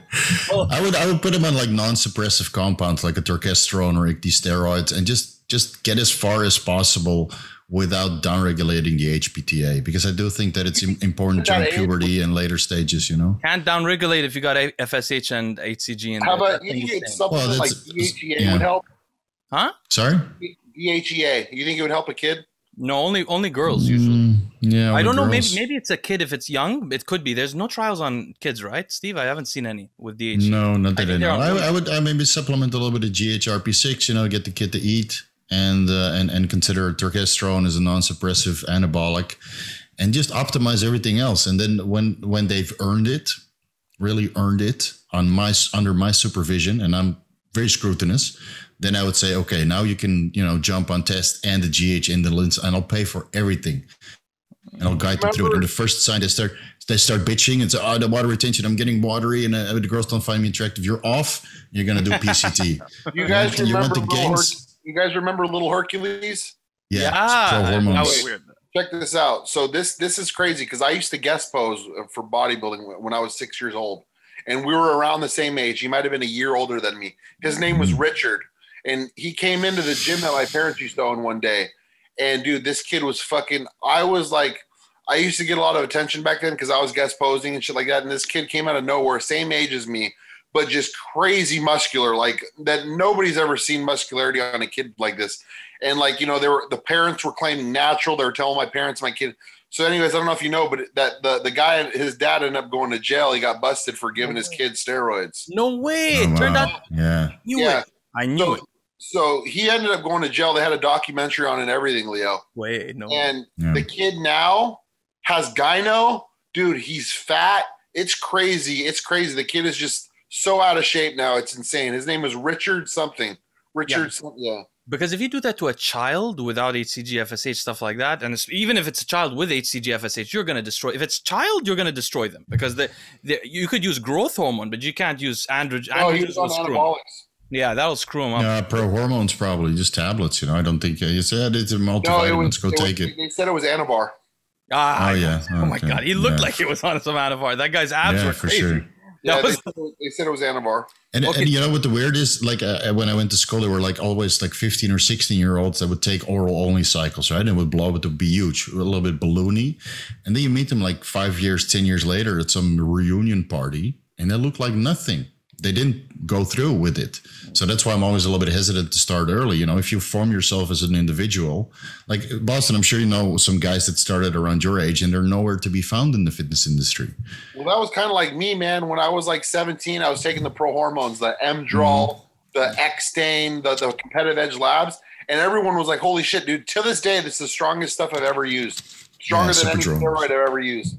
And like my bench went up 70 pounds in 3 weeks. But dude, the minute you come off that shit, first of all, I was lactating everywhere. I remember when you were lactating. I was lactating everywhere, and I got soft and fat after the cycle. So it goes to show you that those things just make you crash terribly. Wait, Steve, have you ever lactated? Allegedly. Me too, but not as bad as Boston. Mine was a little bit. Not where it squirts out, but I've had like periods when I was running Trembolo, and I was like, why are my nipples so puffy? And you just squeeze it a little bit, and all this brown goo. Brown fucking goo comes out, and you're like, yeah, okay, it's like a dark green. Right, it's nasty, right? And then you milk it, and it's gone. It smells nasty. Yeah, right. And you milk it, and I have to say this: you milk it, right? And then 4 weeks later, it comes back. You have to do it again, and now, yeah. So, and then sometimes I check if that's still occurring, but luckily, after my last trend cycle, 6 years ago. Yeah, it hasn't happened again. Boston, Steve still has not had his glands removed, so he's actually under threat of this could happen again to you. Right. Thankfully, but I'm going to stick to testing. Bro, it's the best. It's the best surgery. He could probably get fucking his glands removed for like $1,000 in Thailand. It's such a fun surgery. Like it's the best surgery. $2,200. Yeah, $2,200. It's so worth it. And I don't want to have the 8-week down period, which I should have done, at the fasting mimicking diet. I was training 4 days later. What? Really? I was out for like 4 months. I lost all my muscle. They told me to wait 4 weeks, but I started 4 days later. You serious? Yeah, I should have. I was doing lat pull downs, and I pulled out a stitch. Yeah, I could barely move my arm up. I don't know how you could do a lat pull down. Mine was stuck, like the muscle got stuck. I was doing half reps like this, and I actually I pulled a stitch out. So dedicated. And it started lactating and bleeding from the nipple. But no, hey, I tell you what though, when they end up removing your gland, you never lactate again. Yeah, it's beautiful. No. Nothing can happen. I used to squirt like 10 feet. And, like I couldn't do shit after the surgery. But if I ever do the surgery, I will let them grow, So I'm going to go and test an nandrolone and anadrol and just grow all the tissue so they don't miss anything. That's actually not a bad idea, by the way. That's actually not I put that in the estrogen ebook. I have several clients who did that. I have a gynecomastia, and I said test the nandrolone and anadrol, grow everything, and then the surgeon doesn't miss anything. It's true. They do miss sometimes. Yeah. It's like a huge ball, and they get it all removed, and it looks beautiful a couple months later. That's why you got to go to a good surgeon, though, Leo, because there's so many surgeons that don't get the gland, and it comes right back. The best one is actually Newport Beach. That's the guy I went to. He's extremely good. He's better than that guy on the East Coast. There's one here in all the pro bodybuilders that went to the guy that I went to, Dr. Blau. You like Blau? He's old, I heard, and he messes. You know who told me that though, Nick? I don't know if it's true. Does he really mess people up? I've heard nothing but good things. I mean, everyone goes to him. The guy here, I forgot his name, but he's fantastic. He only does gynecomastia surgeries in Newport Beach. He's unbelievable. He's very expensive, like $15,000, more than Blau, I think, but he's very, very good. Listen, I only paid $6,000 cash back then, and it was going to be $9,000 if I wanted to go fully under. I said no, I'm going to save the $3,000 and just. It's better not to go fully under. But then you wake up in the middle and you feel somebody like ripping over. They gave you footballs to squeeze. I woke up and I was balls. What the fuck? This is still happening? Like I'm awake. I told them. You feel the tugging. Yeah, the tugging, man. Oh, that's so funny. Okay, so Signoretti says, damn, this is the podcast I've been waiting for. Coach Steve's honest opinion on peak Boston at the NPC border clash. so I had Steve check out the pictures ahead of time. Okay. We'll put them. We'll put them in the clip. I'll have them overlaid. But I like your arms, Boston. They're nice and full. That's true. Thank you. I was throwing the shit out of them. I saw. So I think the only thing you need to improve on this show is the chest a little bit more back width, and try to fill out those legs. That would be my only suggestion. Maybe my get chest the arm. sucks and my legs suck. But wait, wasn't the question if I should have won? No, the question was his opinion. But should he? Who was his? Cornelius. Cornelius is gonna get offended. He follows. I think he preemptively sent me a couple compliments a couple months ago, just in case I would ever do a podcast with Bostin Loyd.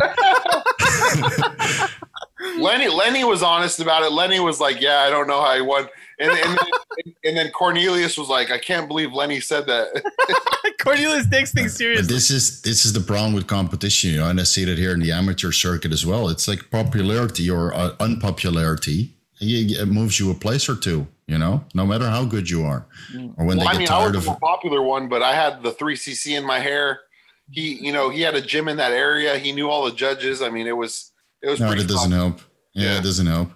No, there's a couple of things to improve, but it's overall you look good, man. It's a little bit better conditioning, a little bit bigger line, but there's always something to improve. That was my warm up show. Actually, my main show was 4 weeks after that. But after that, man, me and Ariella, we got back together. We were talking. We got back together, and I was like, you know what? I'm not going to do another 4 weeks. But see, at that point, I kept EQ in. Mm-hmm. I had pulled it like a week out. Usually, I pull EQ about 5 weeks out. So I pulled the EQ out 5 weeks out from my main show. I used a little bit of Halo, but not as much as I was using the main show. And you know what I was going to add in at the very end, which I never got to ever try, was primo acetate at like 150 mgs a day. Yeah, I usually don't see a benefit of that. Really? I've heard really good things about high dose primo acetate. Over the Halo testing and the Super Droll cocktail that most guys run at the end, Which diuretic did you use at the show? I hate using a lot of diuretics. So I use the half. I think the biggest problem with bodybuilders peaking for shows is they use diuretics on the show day. I used the half a diazide at 11 a.m. on Friday. And then I used another half at 8 p.m. And I removed all sodium all day long. Yeah, that's what I was going to say, because you're a little bit flat, especially in the legs. That was the biggest game changer for me. The night before, I was watery. I'm very sodium sensitive. My glutes were not in at all. And just from pulling the sodium and dropping the diazide, I dried up drastically. No, I wasn't flat, man. I just didn't have the muscle. I just didn't have the muscle. Did you reintroduce the sodium after you woke up? Like a little bit of sodium with each meal? On the show day when the water's gone, yes, I add sodium back in. Okay. But any insulin and injectable and adenosine phosphate, triphosphate? No, I didn't do any of that. No, okay. I did just checking. I did shoot Nolotil though the night before. You know what I will say for the audience also, like when I look at your pictures, and besides the arms that are clearly a little bit larger than they were intended to be, you have very minimal amount of scar tissue over your body. Besides the arm and then the arms being jimmied up, but I would expect like lumps and bumps everywhere. You know, considering you've done pretty big dosages, but I don't see that. And I've seen it. My body healed pretty well from the shots. Yeah, so it's either the quality of the gear or you're the administrator of a perfect administrator. I probably would say because I go so deep. You know what I mean? He's trying to hit the bone when he injects. He's looking for the bone. But Boston, I got to tell you something funny. Remember that arm wrestling thing that you were gonna do? I did. So I just found out. Listen, today I had a podcast with an arm wrestling guy, and I told him, "Do you know Bostin Loyd?" He's like, "Of course I know Bostin Loyd." I was like, "Oh, because he's Russian." He's like, "Did you know that Bostin Loyd is more famous in Russia than America? And everyone in Russia knows Bostin Loyd, and all the Russian arm wrestlers know him." I was like, "Oh, that's great." Then he's like, "You know what? He's in Florida." He's like, "I heard Boston was gonna arm wrestle some guy. I was gonna drive 5 hours to see him." I was like, "Who's this guy?" He's like, "No, he's a real arm wrestler." I was like, "Oh shit, Boston! I was telling you not to arm wrestle real arm wrestlers. They're gonna break your arm, man." No, dude, the guy is like #1 in Florida for. He's a real arm wrestler. Yeah, you should don't arm wrestle that guy. Hey, but you know what, dude? And I injured my pec the week before, and I said I can't back out. So I said, "Hey, man, I can't do my right arm because I have this pec." I was like, "Let's do left arm because I can't do the right." And he was cool with that. He's actually better with his left than he is with his right, so that fucking works. You know that thing that you hold? Yeah. The thing you hold? I was feeling pressure on my chest, but dude, I swear to God, I was fucked up for at least 10 days. My shoulder was in so much pain, dude. Yeah. It's very dangerous. That's how Ian Valliere broke his arm, and Victor Martinez also. Yep. Wait, Ian Valliere broke his arm wrestling? He's got a huge scar. Full surgery. Holy shit! I've never known that. And Victor Martinez? Yeah, Victor Martinez also. How did I not know this? This is so Rich Piana did some wrestling, and then he tore his patella, and Rich Piana actually came to my arm wrestling gym in LA with my coach and with Scott, and arm wrestled there and filmed it, and it's on YouTube. My coach, who's the one who arm wrestled and taught him to arm wrestle in the video, I talked to him after. I was like, "How is it arm wrestling with Rich?" He's like, "I've never felt a hand like that in my life." He said, "When I grabbed his hand, it was like pieces of glass breaking. Everything was weak and everything made noise." He said, "As I moved the bone, everything, it just felt like there was no strength." He said, "Zero strength." And then later I found out, of course, Rich used to bring fake weights to the gym. So every lift he was doing in that gym was with fake weights. That's why me and Rich got in an argument. That's why me and Rich got in an argument when I was down there, because not an argument, but he wanted to film with fake weights. And I said, "Hey, I won't be doing these videos with the fake weights." We were in the pit at the Gold's Venice. We were in the pit with all of his 5% crew, and he wanted to do all this fake 5 weight. The plates were like 10 pounds. The 45s were like, they're so light. And he was like, "Oh, it's just for show and this and that." I'm like, "Sorry, man, I can't be involved in this." Yeah, Boston has amazing ethics. By the way, Boston does that all the time privately. Like, I talk to Boston about stuff, and he's like, I can't do this. Yeah, there's just some things you just like, you know. All right, guys. Yeah. So Graciano Gabriel asked a question that Boston's gonna love. He says, "Best drug for blood pressure for bodybuilders, is it Telmisartan versus Valsartan?" I think officially I can stop answering this question. Boston is now totally aware of everything. What do you think? The best one that I had at lowering my blood pressure, if I had to pick one, right? Is that the question? Just one? If I had to pick one? Yeah, he's picking one. Out of everything I've tried, the thing that lowered me the most was the Ramipril. The ACE inhibitor Ramipril, which is a very valid ACE inhibitor. I made a post on my story last week about 2 interesting ACE inhibitors. I don't know as much about ACE inhibitors because they're more extreme. If you don't have kidney problems like Boston, when you have kidney problems, your blood pressure just skyrockets. It's really hard to control. So at that point, it's different. But for a bodybuilder, the cleanest ARB, the most selective, is valsartan. Telmisartan, the problem is it's going to make you gain a bit of fat. If you don't want to gain fat, you're a bodybuilder, you may not want telmisartan. The gaining of the fat comes from the PPAR gamma receptor, which is healthy, prevents you probably from keeping fat in your blood, like having high triglycerides, stuff like that, but may make you store a little bit more fat. Irbesartan is the ARB that's known to potentially improve function in chronic kidney disease. Azilsartan is the strongest ARB of all. So if you want to pick an ARB which are less, they cause, because ARBs leave one receptor signaling open, and that receptor is pro-growth. Like that receptor does the same things as BPC157, TB500, stuff like that. So if you want that recovery, you may want to use an ARB. If you want a sledgehammer, use an ACE inhibitor. Leo, why do doctors not like to prescribe irbesartan and alzasartan? They're not, see, doctors don't like to prescribe things that they're not used to. It's difficult to prescribe something you've not prescribed before, and they're not that commonly prescribed. That's the reason. Okay. Because they're so extreme. Because I've talked to so many people with kidney diseases, and I haven't heard one doctor that's prescribed it.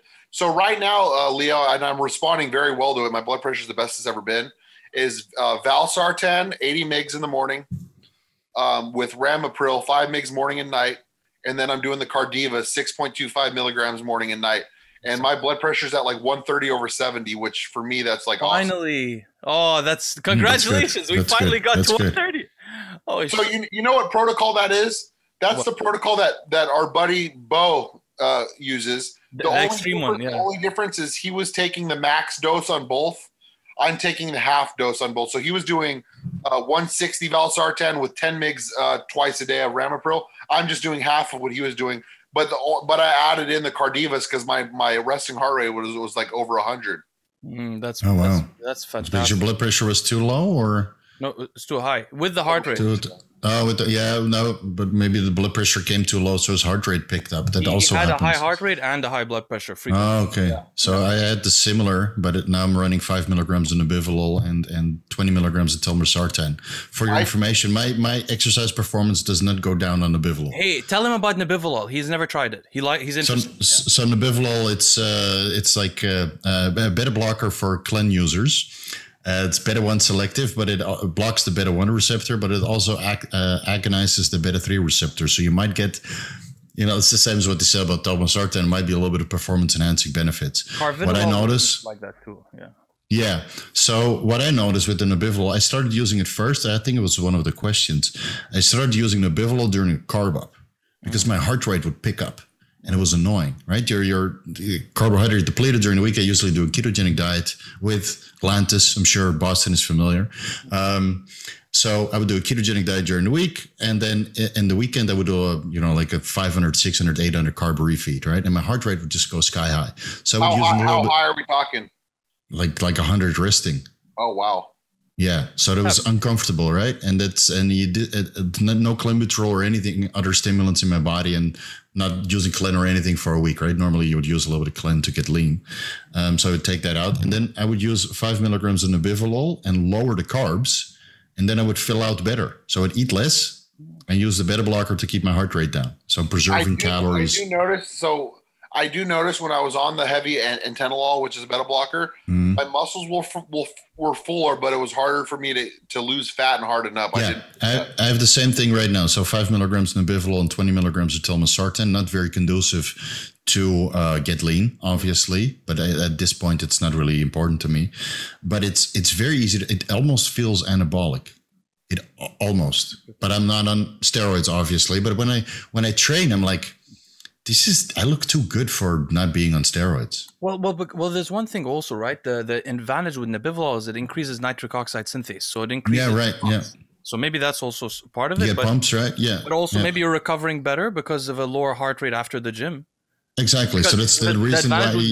The advantage with Nabivolol Boston is that he can still get his heart rate as high as it could. Because of the increase in nitric oxide synthase, he can get his heart rate. Nabivolol will lower your resting heart rate, but allow you to still get max cardio heart rate. So Steve, would it be completely pointless to run clen while you're on a beta blocker like that? It still works. I've tried it, but most of the fat loss that you get from clenbuterol is an elevated heart rate. So you block the beta-1 receptor with Nabivolol, and you activate the beta-2, so your heart rate picks up a little bit when you're on clenbuterol and nebivolol, but you don't get the palpitations and the continuously elevated heart rate, which contributes to most of the fat loss. So they kind of cancel each other out, but you'll still get the improved or the shortened rest periods in between training, right? Because the nebivolol reduces the heart rate faster. So now you get, better oxygenation, better recovery in between sets, but you still get that CNS support. Leo, that's how I think the carvedilol is, because I could still get my heart rate to 125 on the carvedilol. On the antenolol, good luck. I couldn't get over 100. Well, that's because carvedilol agonizes the alpha receptor. It blocks one receptor, agonizes the other receptor, so it'll raise your heart rate slightly. It blocks the beta one and agonizes the alpha too. It has an inverse relationship with one of the other receptors, if I recall correctly. I've never taken it myself, but there are two beta blockers that have that relationship. Carvedilol and so same as nebivolol, right? It's a selective beta blocker receptor modulator. Nebivolol is just the most selective, so it doesn't touch the alpha as much. If I remember correctly, I may be wrong. No, it doesn't touch the alpha. Carvedilol agonizes the alpha. So it has an opposite relationship, or inverse agonist. It has some kind of opposite relationship. Yeah. These CRT clinics, guys, a lot of these CRT clinics, they go with carvedilol all day long on the beta blockers. Interesting. Okay, so we have most another. Most of those guys are not athletes, right? So what I prefer for athletes would be the nebivolol and the Telmisartan, but you would need to take both out if you want to get. Leo brought up a point about Telmisartan, which I think he's completely spot on. I thought it was the beta blocker keeping me fat, but I think it was the fucking Telmisartan keeping me fat. No, right. So I was just going to say that for the off season would be the nebivolol and the Telmisartan, just to reduce your requirement for food, so you don't get into the state of non-alcoholic fatty liver disease, simply because all this food is passing through your liver, and some of it might get left behind. But then when you're trying to, what would you use for a guy pre-contest? During a cut, you take the nebivolol out and then maybe use the valsartan as a replacement. Okay, so you wouldn't use any beta blocker while you're dieting? No, because you need the elevated heart rate to stimulate fat loss. Somebody like me, I need a beta blocker for whatever I do because of the issues. Cardio. You could use nebivolol because you can still get your heart rate high when you're exercising, and it'll still work for you. It just nebivolol or carvedilol would probably be my best choice, huh? Probably, yeah. And I would continue to use it myself because I have no desire to get absolutely shredded anymore. Maybe when I'm 40. But at this moment, I would just run like a low maintenance dose, and whatever fat loss I get or fat gain from it, so be it. It's longevity is a little bit more important at this point. Exactly. Wait, we have a lot of good questions. I guess we're not going to probably get through all of them. We may need to have a part 2 with Steve at some point, but let's get through a couple more because they're really good. So Moff says, is there a way for a fitness model type to maintain high/normal estrogen levels for the positive health effects, but still be close to photo shoot dry on a daily basis? I don't want to abuse DHT derivatives or diuretics, but I also don't want to compromise training performance by restricting electrolytes every day. So basically, he doesn't want to do anything. He's like, I won't do anything, but can I be dry? And not control it. He's like, I won't control estrogen. I won't take a diuretic. I won't affect my electrolytes. But could I be very dry, by the way? Just don't drink water. Kidney stress. So I didn't want to answer this question exactly, but I wanted to say about the estrogen and diuretic thing, because I mentioned this before. I think there's another question about it too, but I think that it may be safer if someone's bloated sometimes to, instead of controlling estrogen, which estrogen modulates the mineralocorticoid receptors that make you retain more salt and stuff, that you take a diuretic, low dose, like hydrochlorothiazide, which is given often to people with high blood pressure. It is the standard diuretic given to high blood pressure. So it's very commonly given to people. It was given to me by a doctor originally when I was diagnosed with high blood pressure. It's very normal. If you're bloated, if you're not bloated, if you cause yourself to retain less water, you will harm your kidneys directly. So if you're dehydrated and you take a diuretic, yes, you will harm your kidneys. But if you're not dehydrated, and that's hard to figure out, but if you're not, then maybe take a diuretic I used to take a diuretic when I was on growth hormone.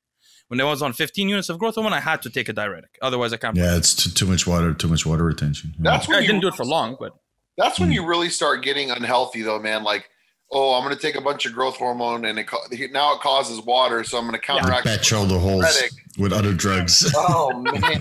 No, I'm not saying anyone should do it. I would never advise anyone to take growth hormone. I hate growth hormone, but I'm saying if I didn't take it, I would have gotten heart failure. Like that's why when people take growth hormone, they can't breathe right. That's heart failure. You see a lot of bodybuilders going when they're talking. That's heart failure. They're in heart failure right now. Injection fraction, of course, when you're very. Mike Will should have probably been on a diuretic. Potentially. That was my biggest thought. And by the way, guys, we got a lot of comments on that last video. Like people like, why didn't you bring Milos on to say his own side of the story? Or like people were acting like we sandbagged him. We didn't at all. It was just the guy's story. He thinks that it's from the insulin. The guy's an awesome guy, and his story is still informative for everybody, even if it's not from the insulin. Yeah, it was good. It was great. No, I saw your interview this morning, and then the one with Nick Turgelli and the one on IG, and it's an important message, for people, because like most of these coaches, they get flooded with clients, and they might not be able to give you the attention you need, or because they've always been coaching, they haven't really dived into the fundamental understanding of how things can affect everybody differently. And then, they might overlook an important aspect, and it's like, just keep going. Well, there should be an element of like, hey, I want you to take insulin, but I want you to know insulin is the most destructive hormone on the face of the earth for your health. So hyperinsulinemia is the worst thing for cancer, is the worst thing for health. So I just want you to know you're destroying your health, but if you want to do this, do this. That's all I would think you need to say. It's like, hey, this is insulin. And this is growth hormone, and we know these things cause cancers and shorten lives. And we know a lot of people have died in the last 30 years since growth hormone was introduced. So just so you know, this could be dangerous. The funny thing is when Mike contacted Milos after in the messages, he's like, hey, dude, this could happen. Milos is like, you don't know anything. I'm the genius of insulin. That's where we were like, dude, that's too much. Like, you should have just... You know what I mean? The problem is like when you're a coach and the client comes to you, I want to do, I want to go pro and do this, show this and that and place top 3. And then you're kind of like juggling their health against the results. And that's something I always have an issue with, but especially with the competitors at the highest level. They want to go all in. And then they blame you. They get into a health ramification. But sometimes as a coach, you don't even know what they're doing. You tell them, this protocol, and it's quite moderate, but it should be sufficient to get them to that next level. And then they double everything. And without you knowing, you see their blood work, and you're like, why the hell is all this off? You can't you try to fix. You can't blame the coach. Yeah, the thing is, Milos will tell you that insulin is not unhealthy, which is false. It's just false. Oh, I hate those interviews. Those ones where papers, bro, he would just know he's talking rubbish. I hate those interviews when he's on Generation Iron. Yeah. Don't get me wrong. I think there's a lot of more dangerous drugs like stimulants in bodybuilding than insulin. Don't get me wrong. But to say there's no health risks is retarded. But it's with everything we do. It's gross negligence. Gross negligence. Gross negligence. It's really... Anyway, let's move on from this. So Armesh Singh asks a really interesting question. So he says, at what point does hematocrit percentage on TRT become dangerous? Is there any solid evidence healthy young people having strokes when hematocrit goes to above 54 on TRT? Does eating iron and vitamin C fortified cereals have a huge effect on hematocrit? Or does consuming a lot of iron from beans affect hematocrit? Then he says his hematocrit went from 47 to 53 on 2 months of 125 milligrams a week of TRT. And then his doctor canceled his prescription. What is his elevation? He was elevated from 47 to... No, elevation where he lives. Does he live in Colorado? Does he live in California? But the thing is, it changed. So, he's Armesh Singh. His last name means lion in Punjabi. So he's probably an Indian. I don't know if he's in America, though. But to comment on this briefly, right? Of course, it's known that hematocrit being higher in younger people is less dangerous. The main danger that you would get is thrombotic veins, hemorrhages, and things like that. The thing is, for people like Bostin, having a higher hematocrit is very healthy. It will extend his life because one of the problems with having kidney disease is you have less erythropoiesis, less creation of new red blood cells. Hematocrit is a count of your red blood cells. So basically, when you take androgens, you increase erythropoiesis. You get more red blood cells. For some people like me, that's very dangerous. So I had slightly high blood pressure. When I first took steroids, I almost got an aneurysm in my head. One day I was at work and I felt an incredible splitting pain in my head. And that could have been an aneurysm. I could have died that day. So it could happen to a lot of people. I mean, I would be careful about it. And iron is needed to produce red blood cells, so you equip the body to produce them, and then the red blood cells contain your iron. And iron is associated with NAFLD, cancer, Alzheimer's disease, all of that stuff. That's why people who are interested in longevity, like myself, we try to be anemic. We try to be slightly anemic on the board. So there's a bit of a risk there, because if you get yourself into an iron deficient state, your red blood cell production actually goes up because your oxygen carrying capacity of the hemoglobin goes down. So now you get a very high amount of red blood cells, and you see that some are small, some are big. Not for me. I've reduced my iron tremendously. I think on androgens, brother, it's a bit different. I think that may be why you saw that result. Like when you're fasting, some of your blood biomarkers are different than mine. When I cut my iron levels way down, my hematocrit was still very low. What's your rich cell distribution? How low, Leo? How low? Below, like 48, 47 always. How about your hemoglobin? I don't remember off the top of my head. So I got... Go ahead. Yeah, so next time, Leo, check your red cell distribution width, because what I say, again, this is in steroid users. So they do a pescatarian diet like I'm doing, for example. They don't get any iron, or they do frequent blood donations where their ferritin, serum iron, and red blood cells, they get discarded, right? So they get into this iron deficient state. And then their hemoglobin gets messed up, their mean corpulus volume of the red blood cells, and the red cell distribution width, which is the size between small and bigger red blood cells, skews completely. And now all the markers are completely off. So you see very low iron, very high red blood cell count, weird hematocrit readings, and then high red cell distribution width, because limiting iron and donating iron through a blood donation, it gets you into these weird states when you're taking erythropoietic compounds. There's when you're taking them, but there's one of the concerns with taking them is the fact that you're going to have more iron than even the normal people, which we know among the normal population. Being like slightly anemic seems to be protective for NAFLD, for Alzheimer's, for cancer, for heart disease, and for diabetes also. Yeah. So it's a huge research stream. There's so much evidence coming out that's why there's so many multivitamins without iron in them. That's the reason. Yeah. No, that's the reason, right? So you have a drug-free guy that doesn't have all this erythropoietic response, right? Then you have a guy on steroids, which will send that erythropoietic response from the steroids. And then you have, a guy in kidney failure that doesn't get the erythropoietic response, who actually needs it. Yeah, exactly. So he would benefit from EPO. So there's so many different scenarios. So for this guy, he says he was on TRT. Maybe he lives in Colorado, or maybe he has sleep apnea. By the way, did you know I'm from Colorado? Interestingly, I was born in Colorado. Oh, really? That's fun. Yeah, I'm from. You've been all over, huh? Yeah, that's my home state, actually. Yeah, that's where I grew up. But so another thing also is this, right? If you had a guy on androgens, you could just give him to donate blood, because that will give away the iron and the red blood cells. Right. So it depends, not donate too much blood. So you need to look into a power red donation, because again, if you donate blood too often and you lose all your iron, then the red blood cells go sky high to compensate. There's an amount you can donate regularly and watch it. They do this for people with I forgot the word, but the people that have high iron naturally. They do this regular donations, and they have 100 milliliters. 200 milliliters, micro donations. Yeah, they do it like every 2 or 3 weeks or something like that. Sometimes. Yeah, so you really have to look at the total picture of the blood work, because just because your hematocrit is high doesn't mean that everything else is off, right? And sometimes your hematocrit is in range, but your red blood cells are like 7, million cells per cubic millimeter. I got a good experiment that's going to happen, and that I'll know the results that you guys will be interested in. So I'm anemic because of my kidney failure. Mm-hmm. So I'm on, I'm on 18,000 IUs or units, whatever, of EPO a week.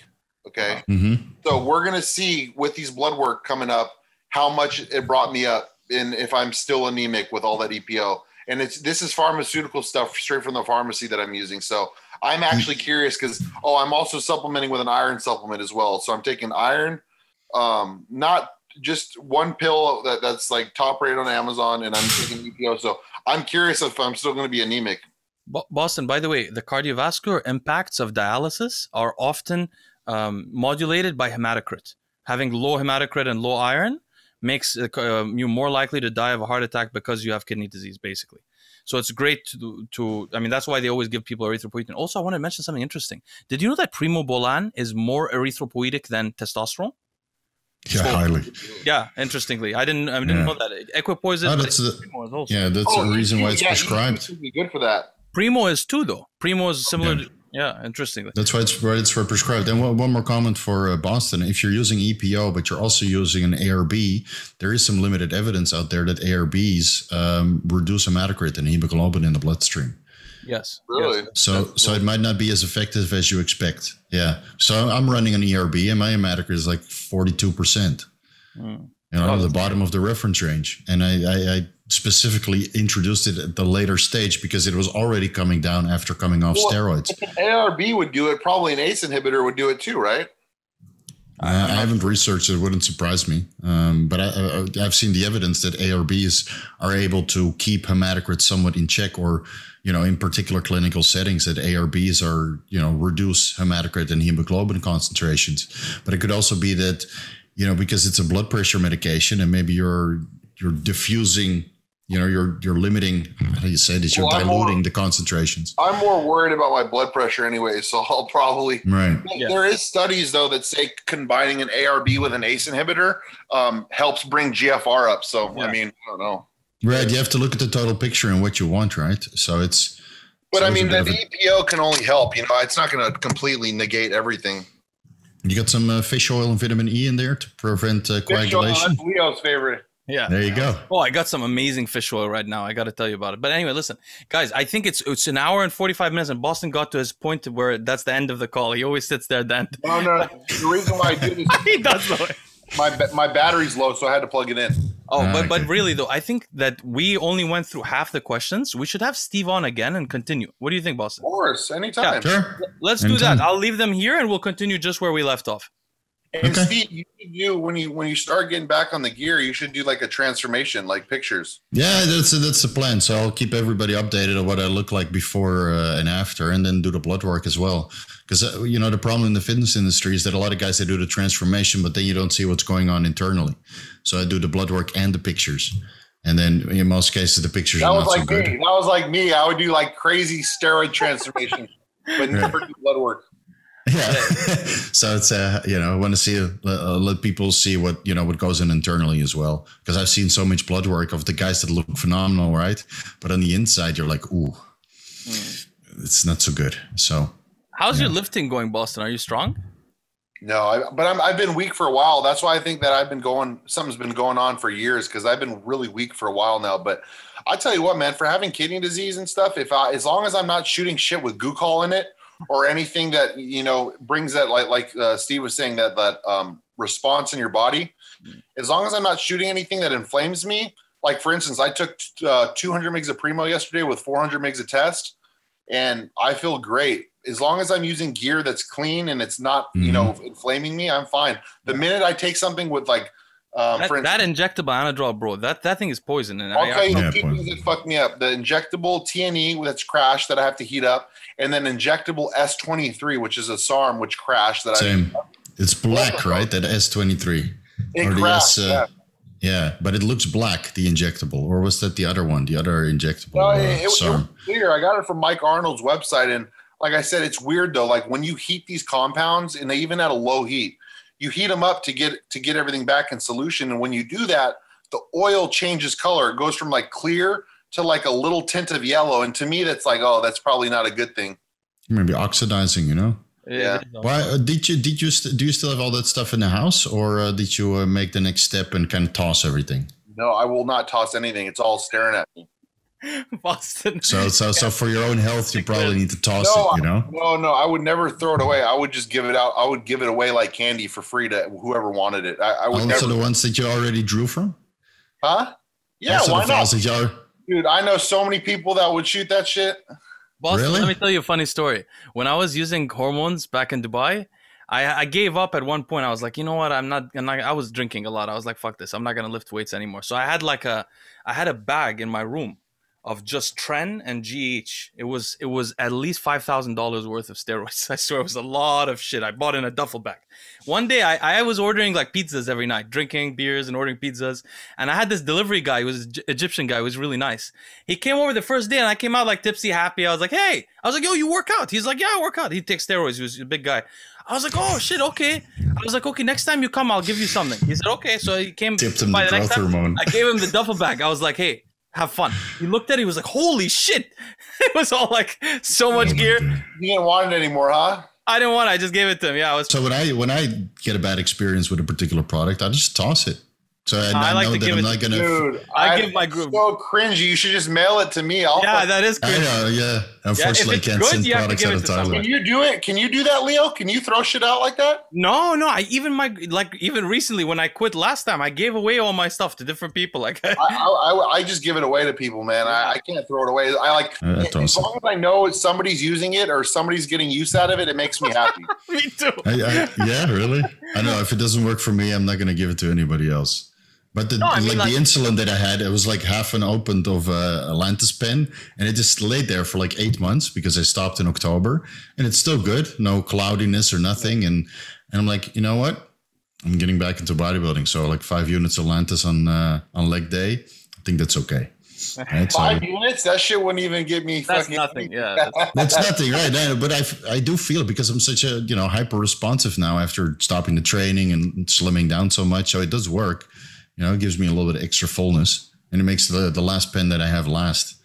But I would toss it. I had like Osterine. I ran an experiment, and I got weaker, and I flushed everything down the toilet. Oh my! I would toss that. Yeah. What's your favorite growth hormone brand? Norditropin. Norditropin. The 45 IU pens. 30. That's the one I have from Russia. Wow. Norditropin is my favorite too. You like Genotropin, right, Boston? There's this guy that I'm getting on the forum, Leo. He's from Europe. He has everything from the pharmacy in Europe. He's going to be posting soon. You're going to fucking love this guy. Oh. Everything you need. He's a European pharmacy. They sell Omnitrope over there for $500 for 30 units. Wow. Beautiful. 30 units for $500? From Sandoz. That's a little expensive, huh? Yeah, it's a little expensive. It's crazy expensive there. Is it because it's in Europe that's that expensive?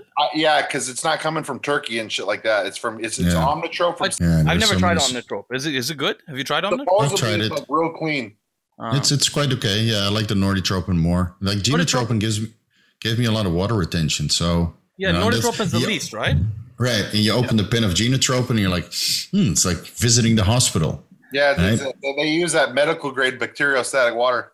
Yeah. Right, and the Norditropins are already pre-mixed, so you don't lose out. When you twist, like with Genotropin, you start twisting it, right, and then you have to really look at it, and then one twist too much, and it just shoots out, and then there's like $20 on the floor. That's why I cannot stand pharmaceutical grade GH. You spend all this money, and you always lose a couple units because of all the pressure they put in there. Right, so I like the Norditropin. It works a little bit better. So I allegedly have some supply. Allegedly.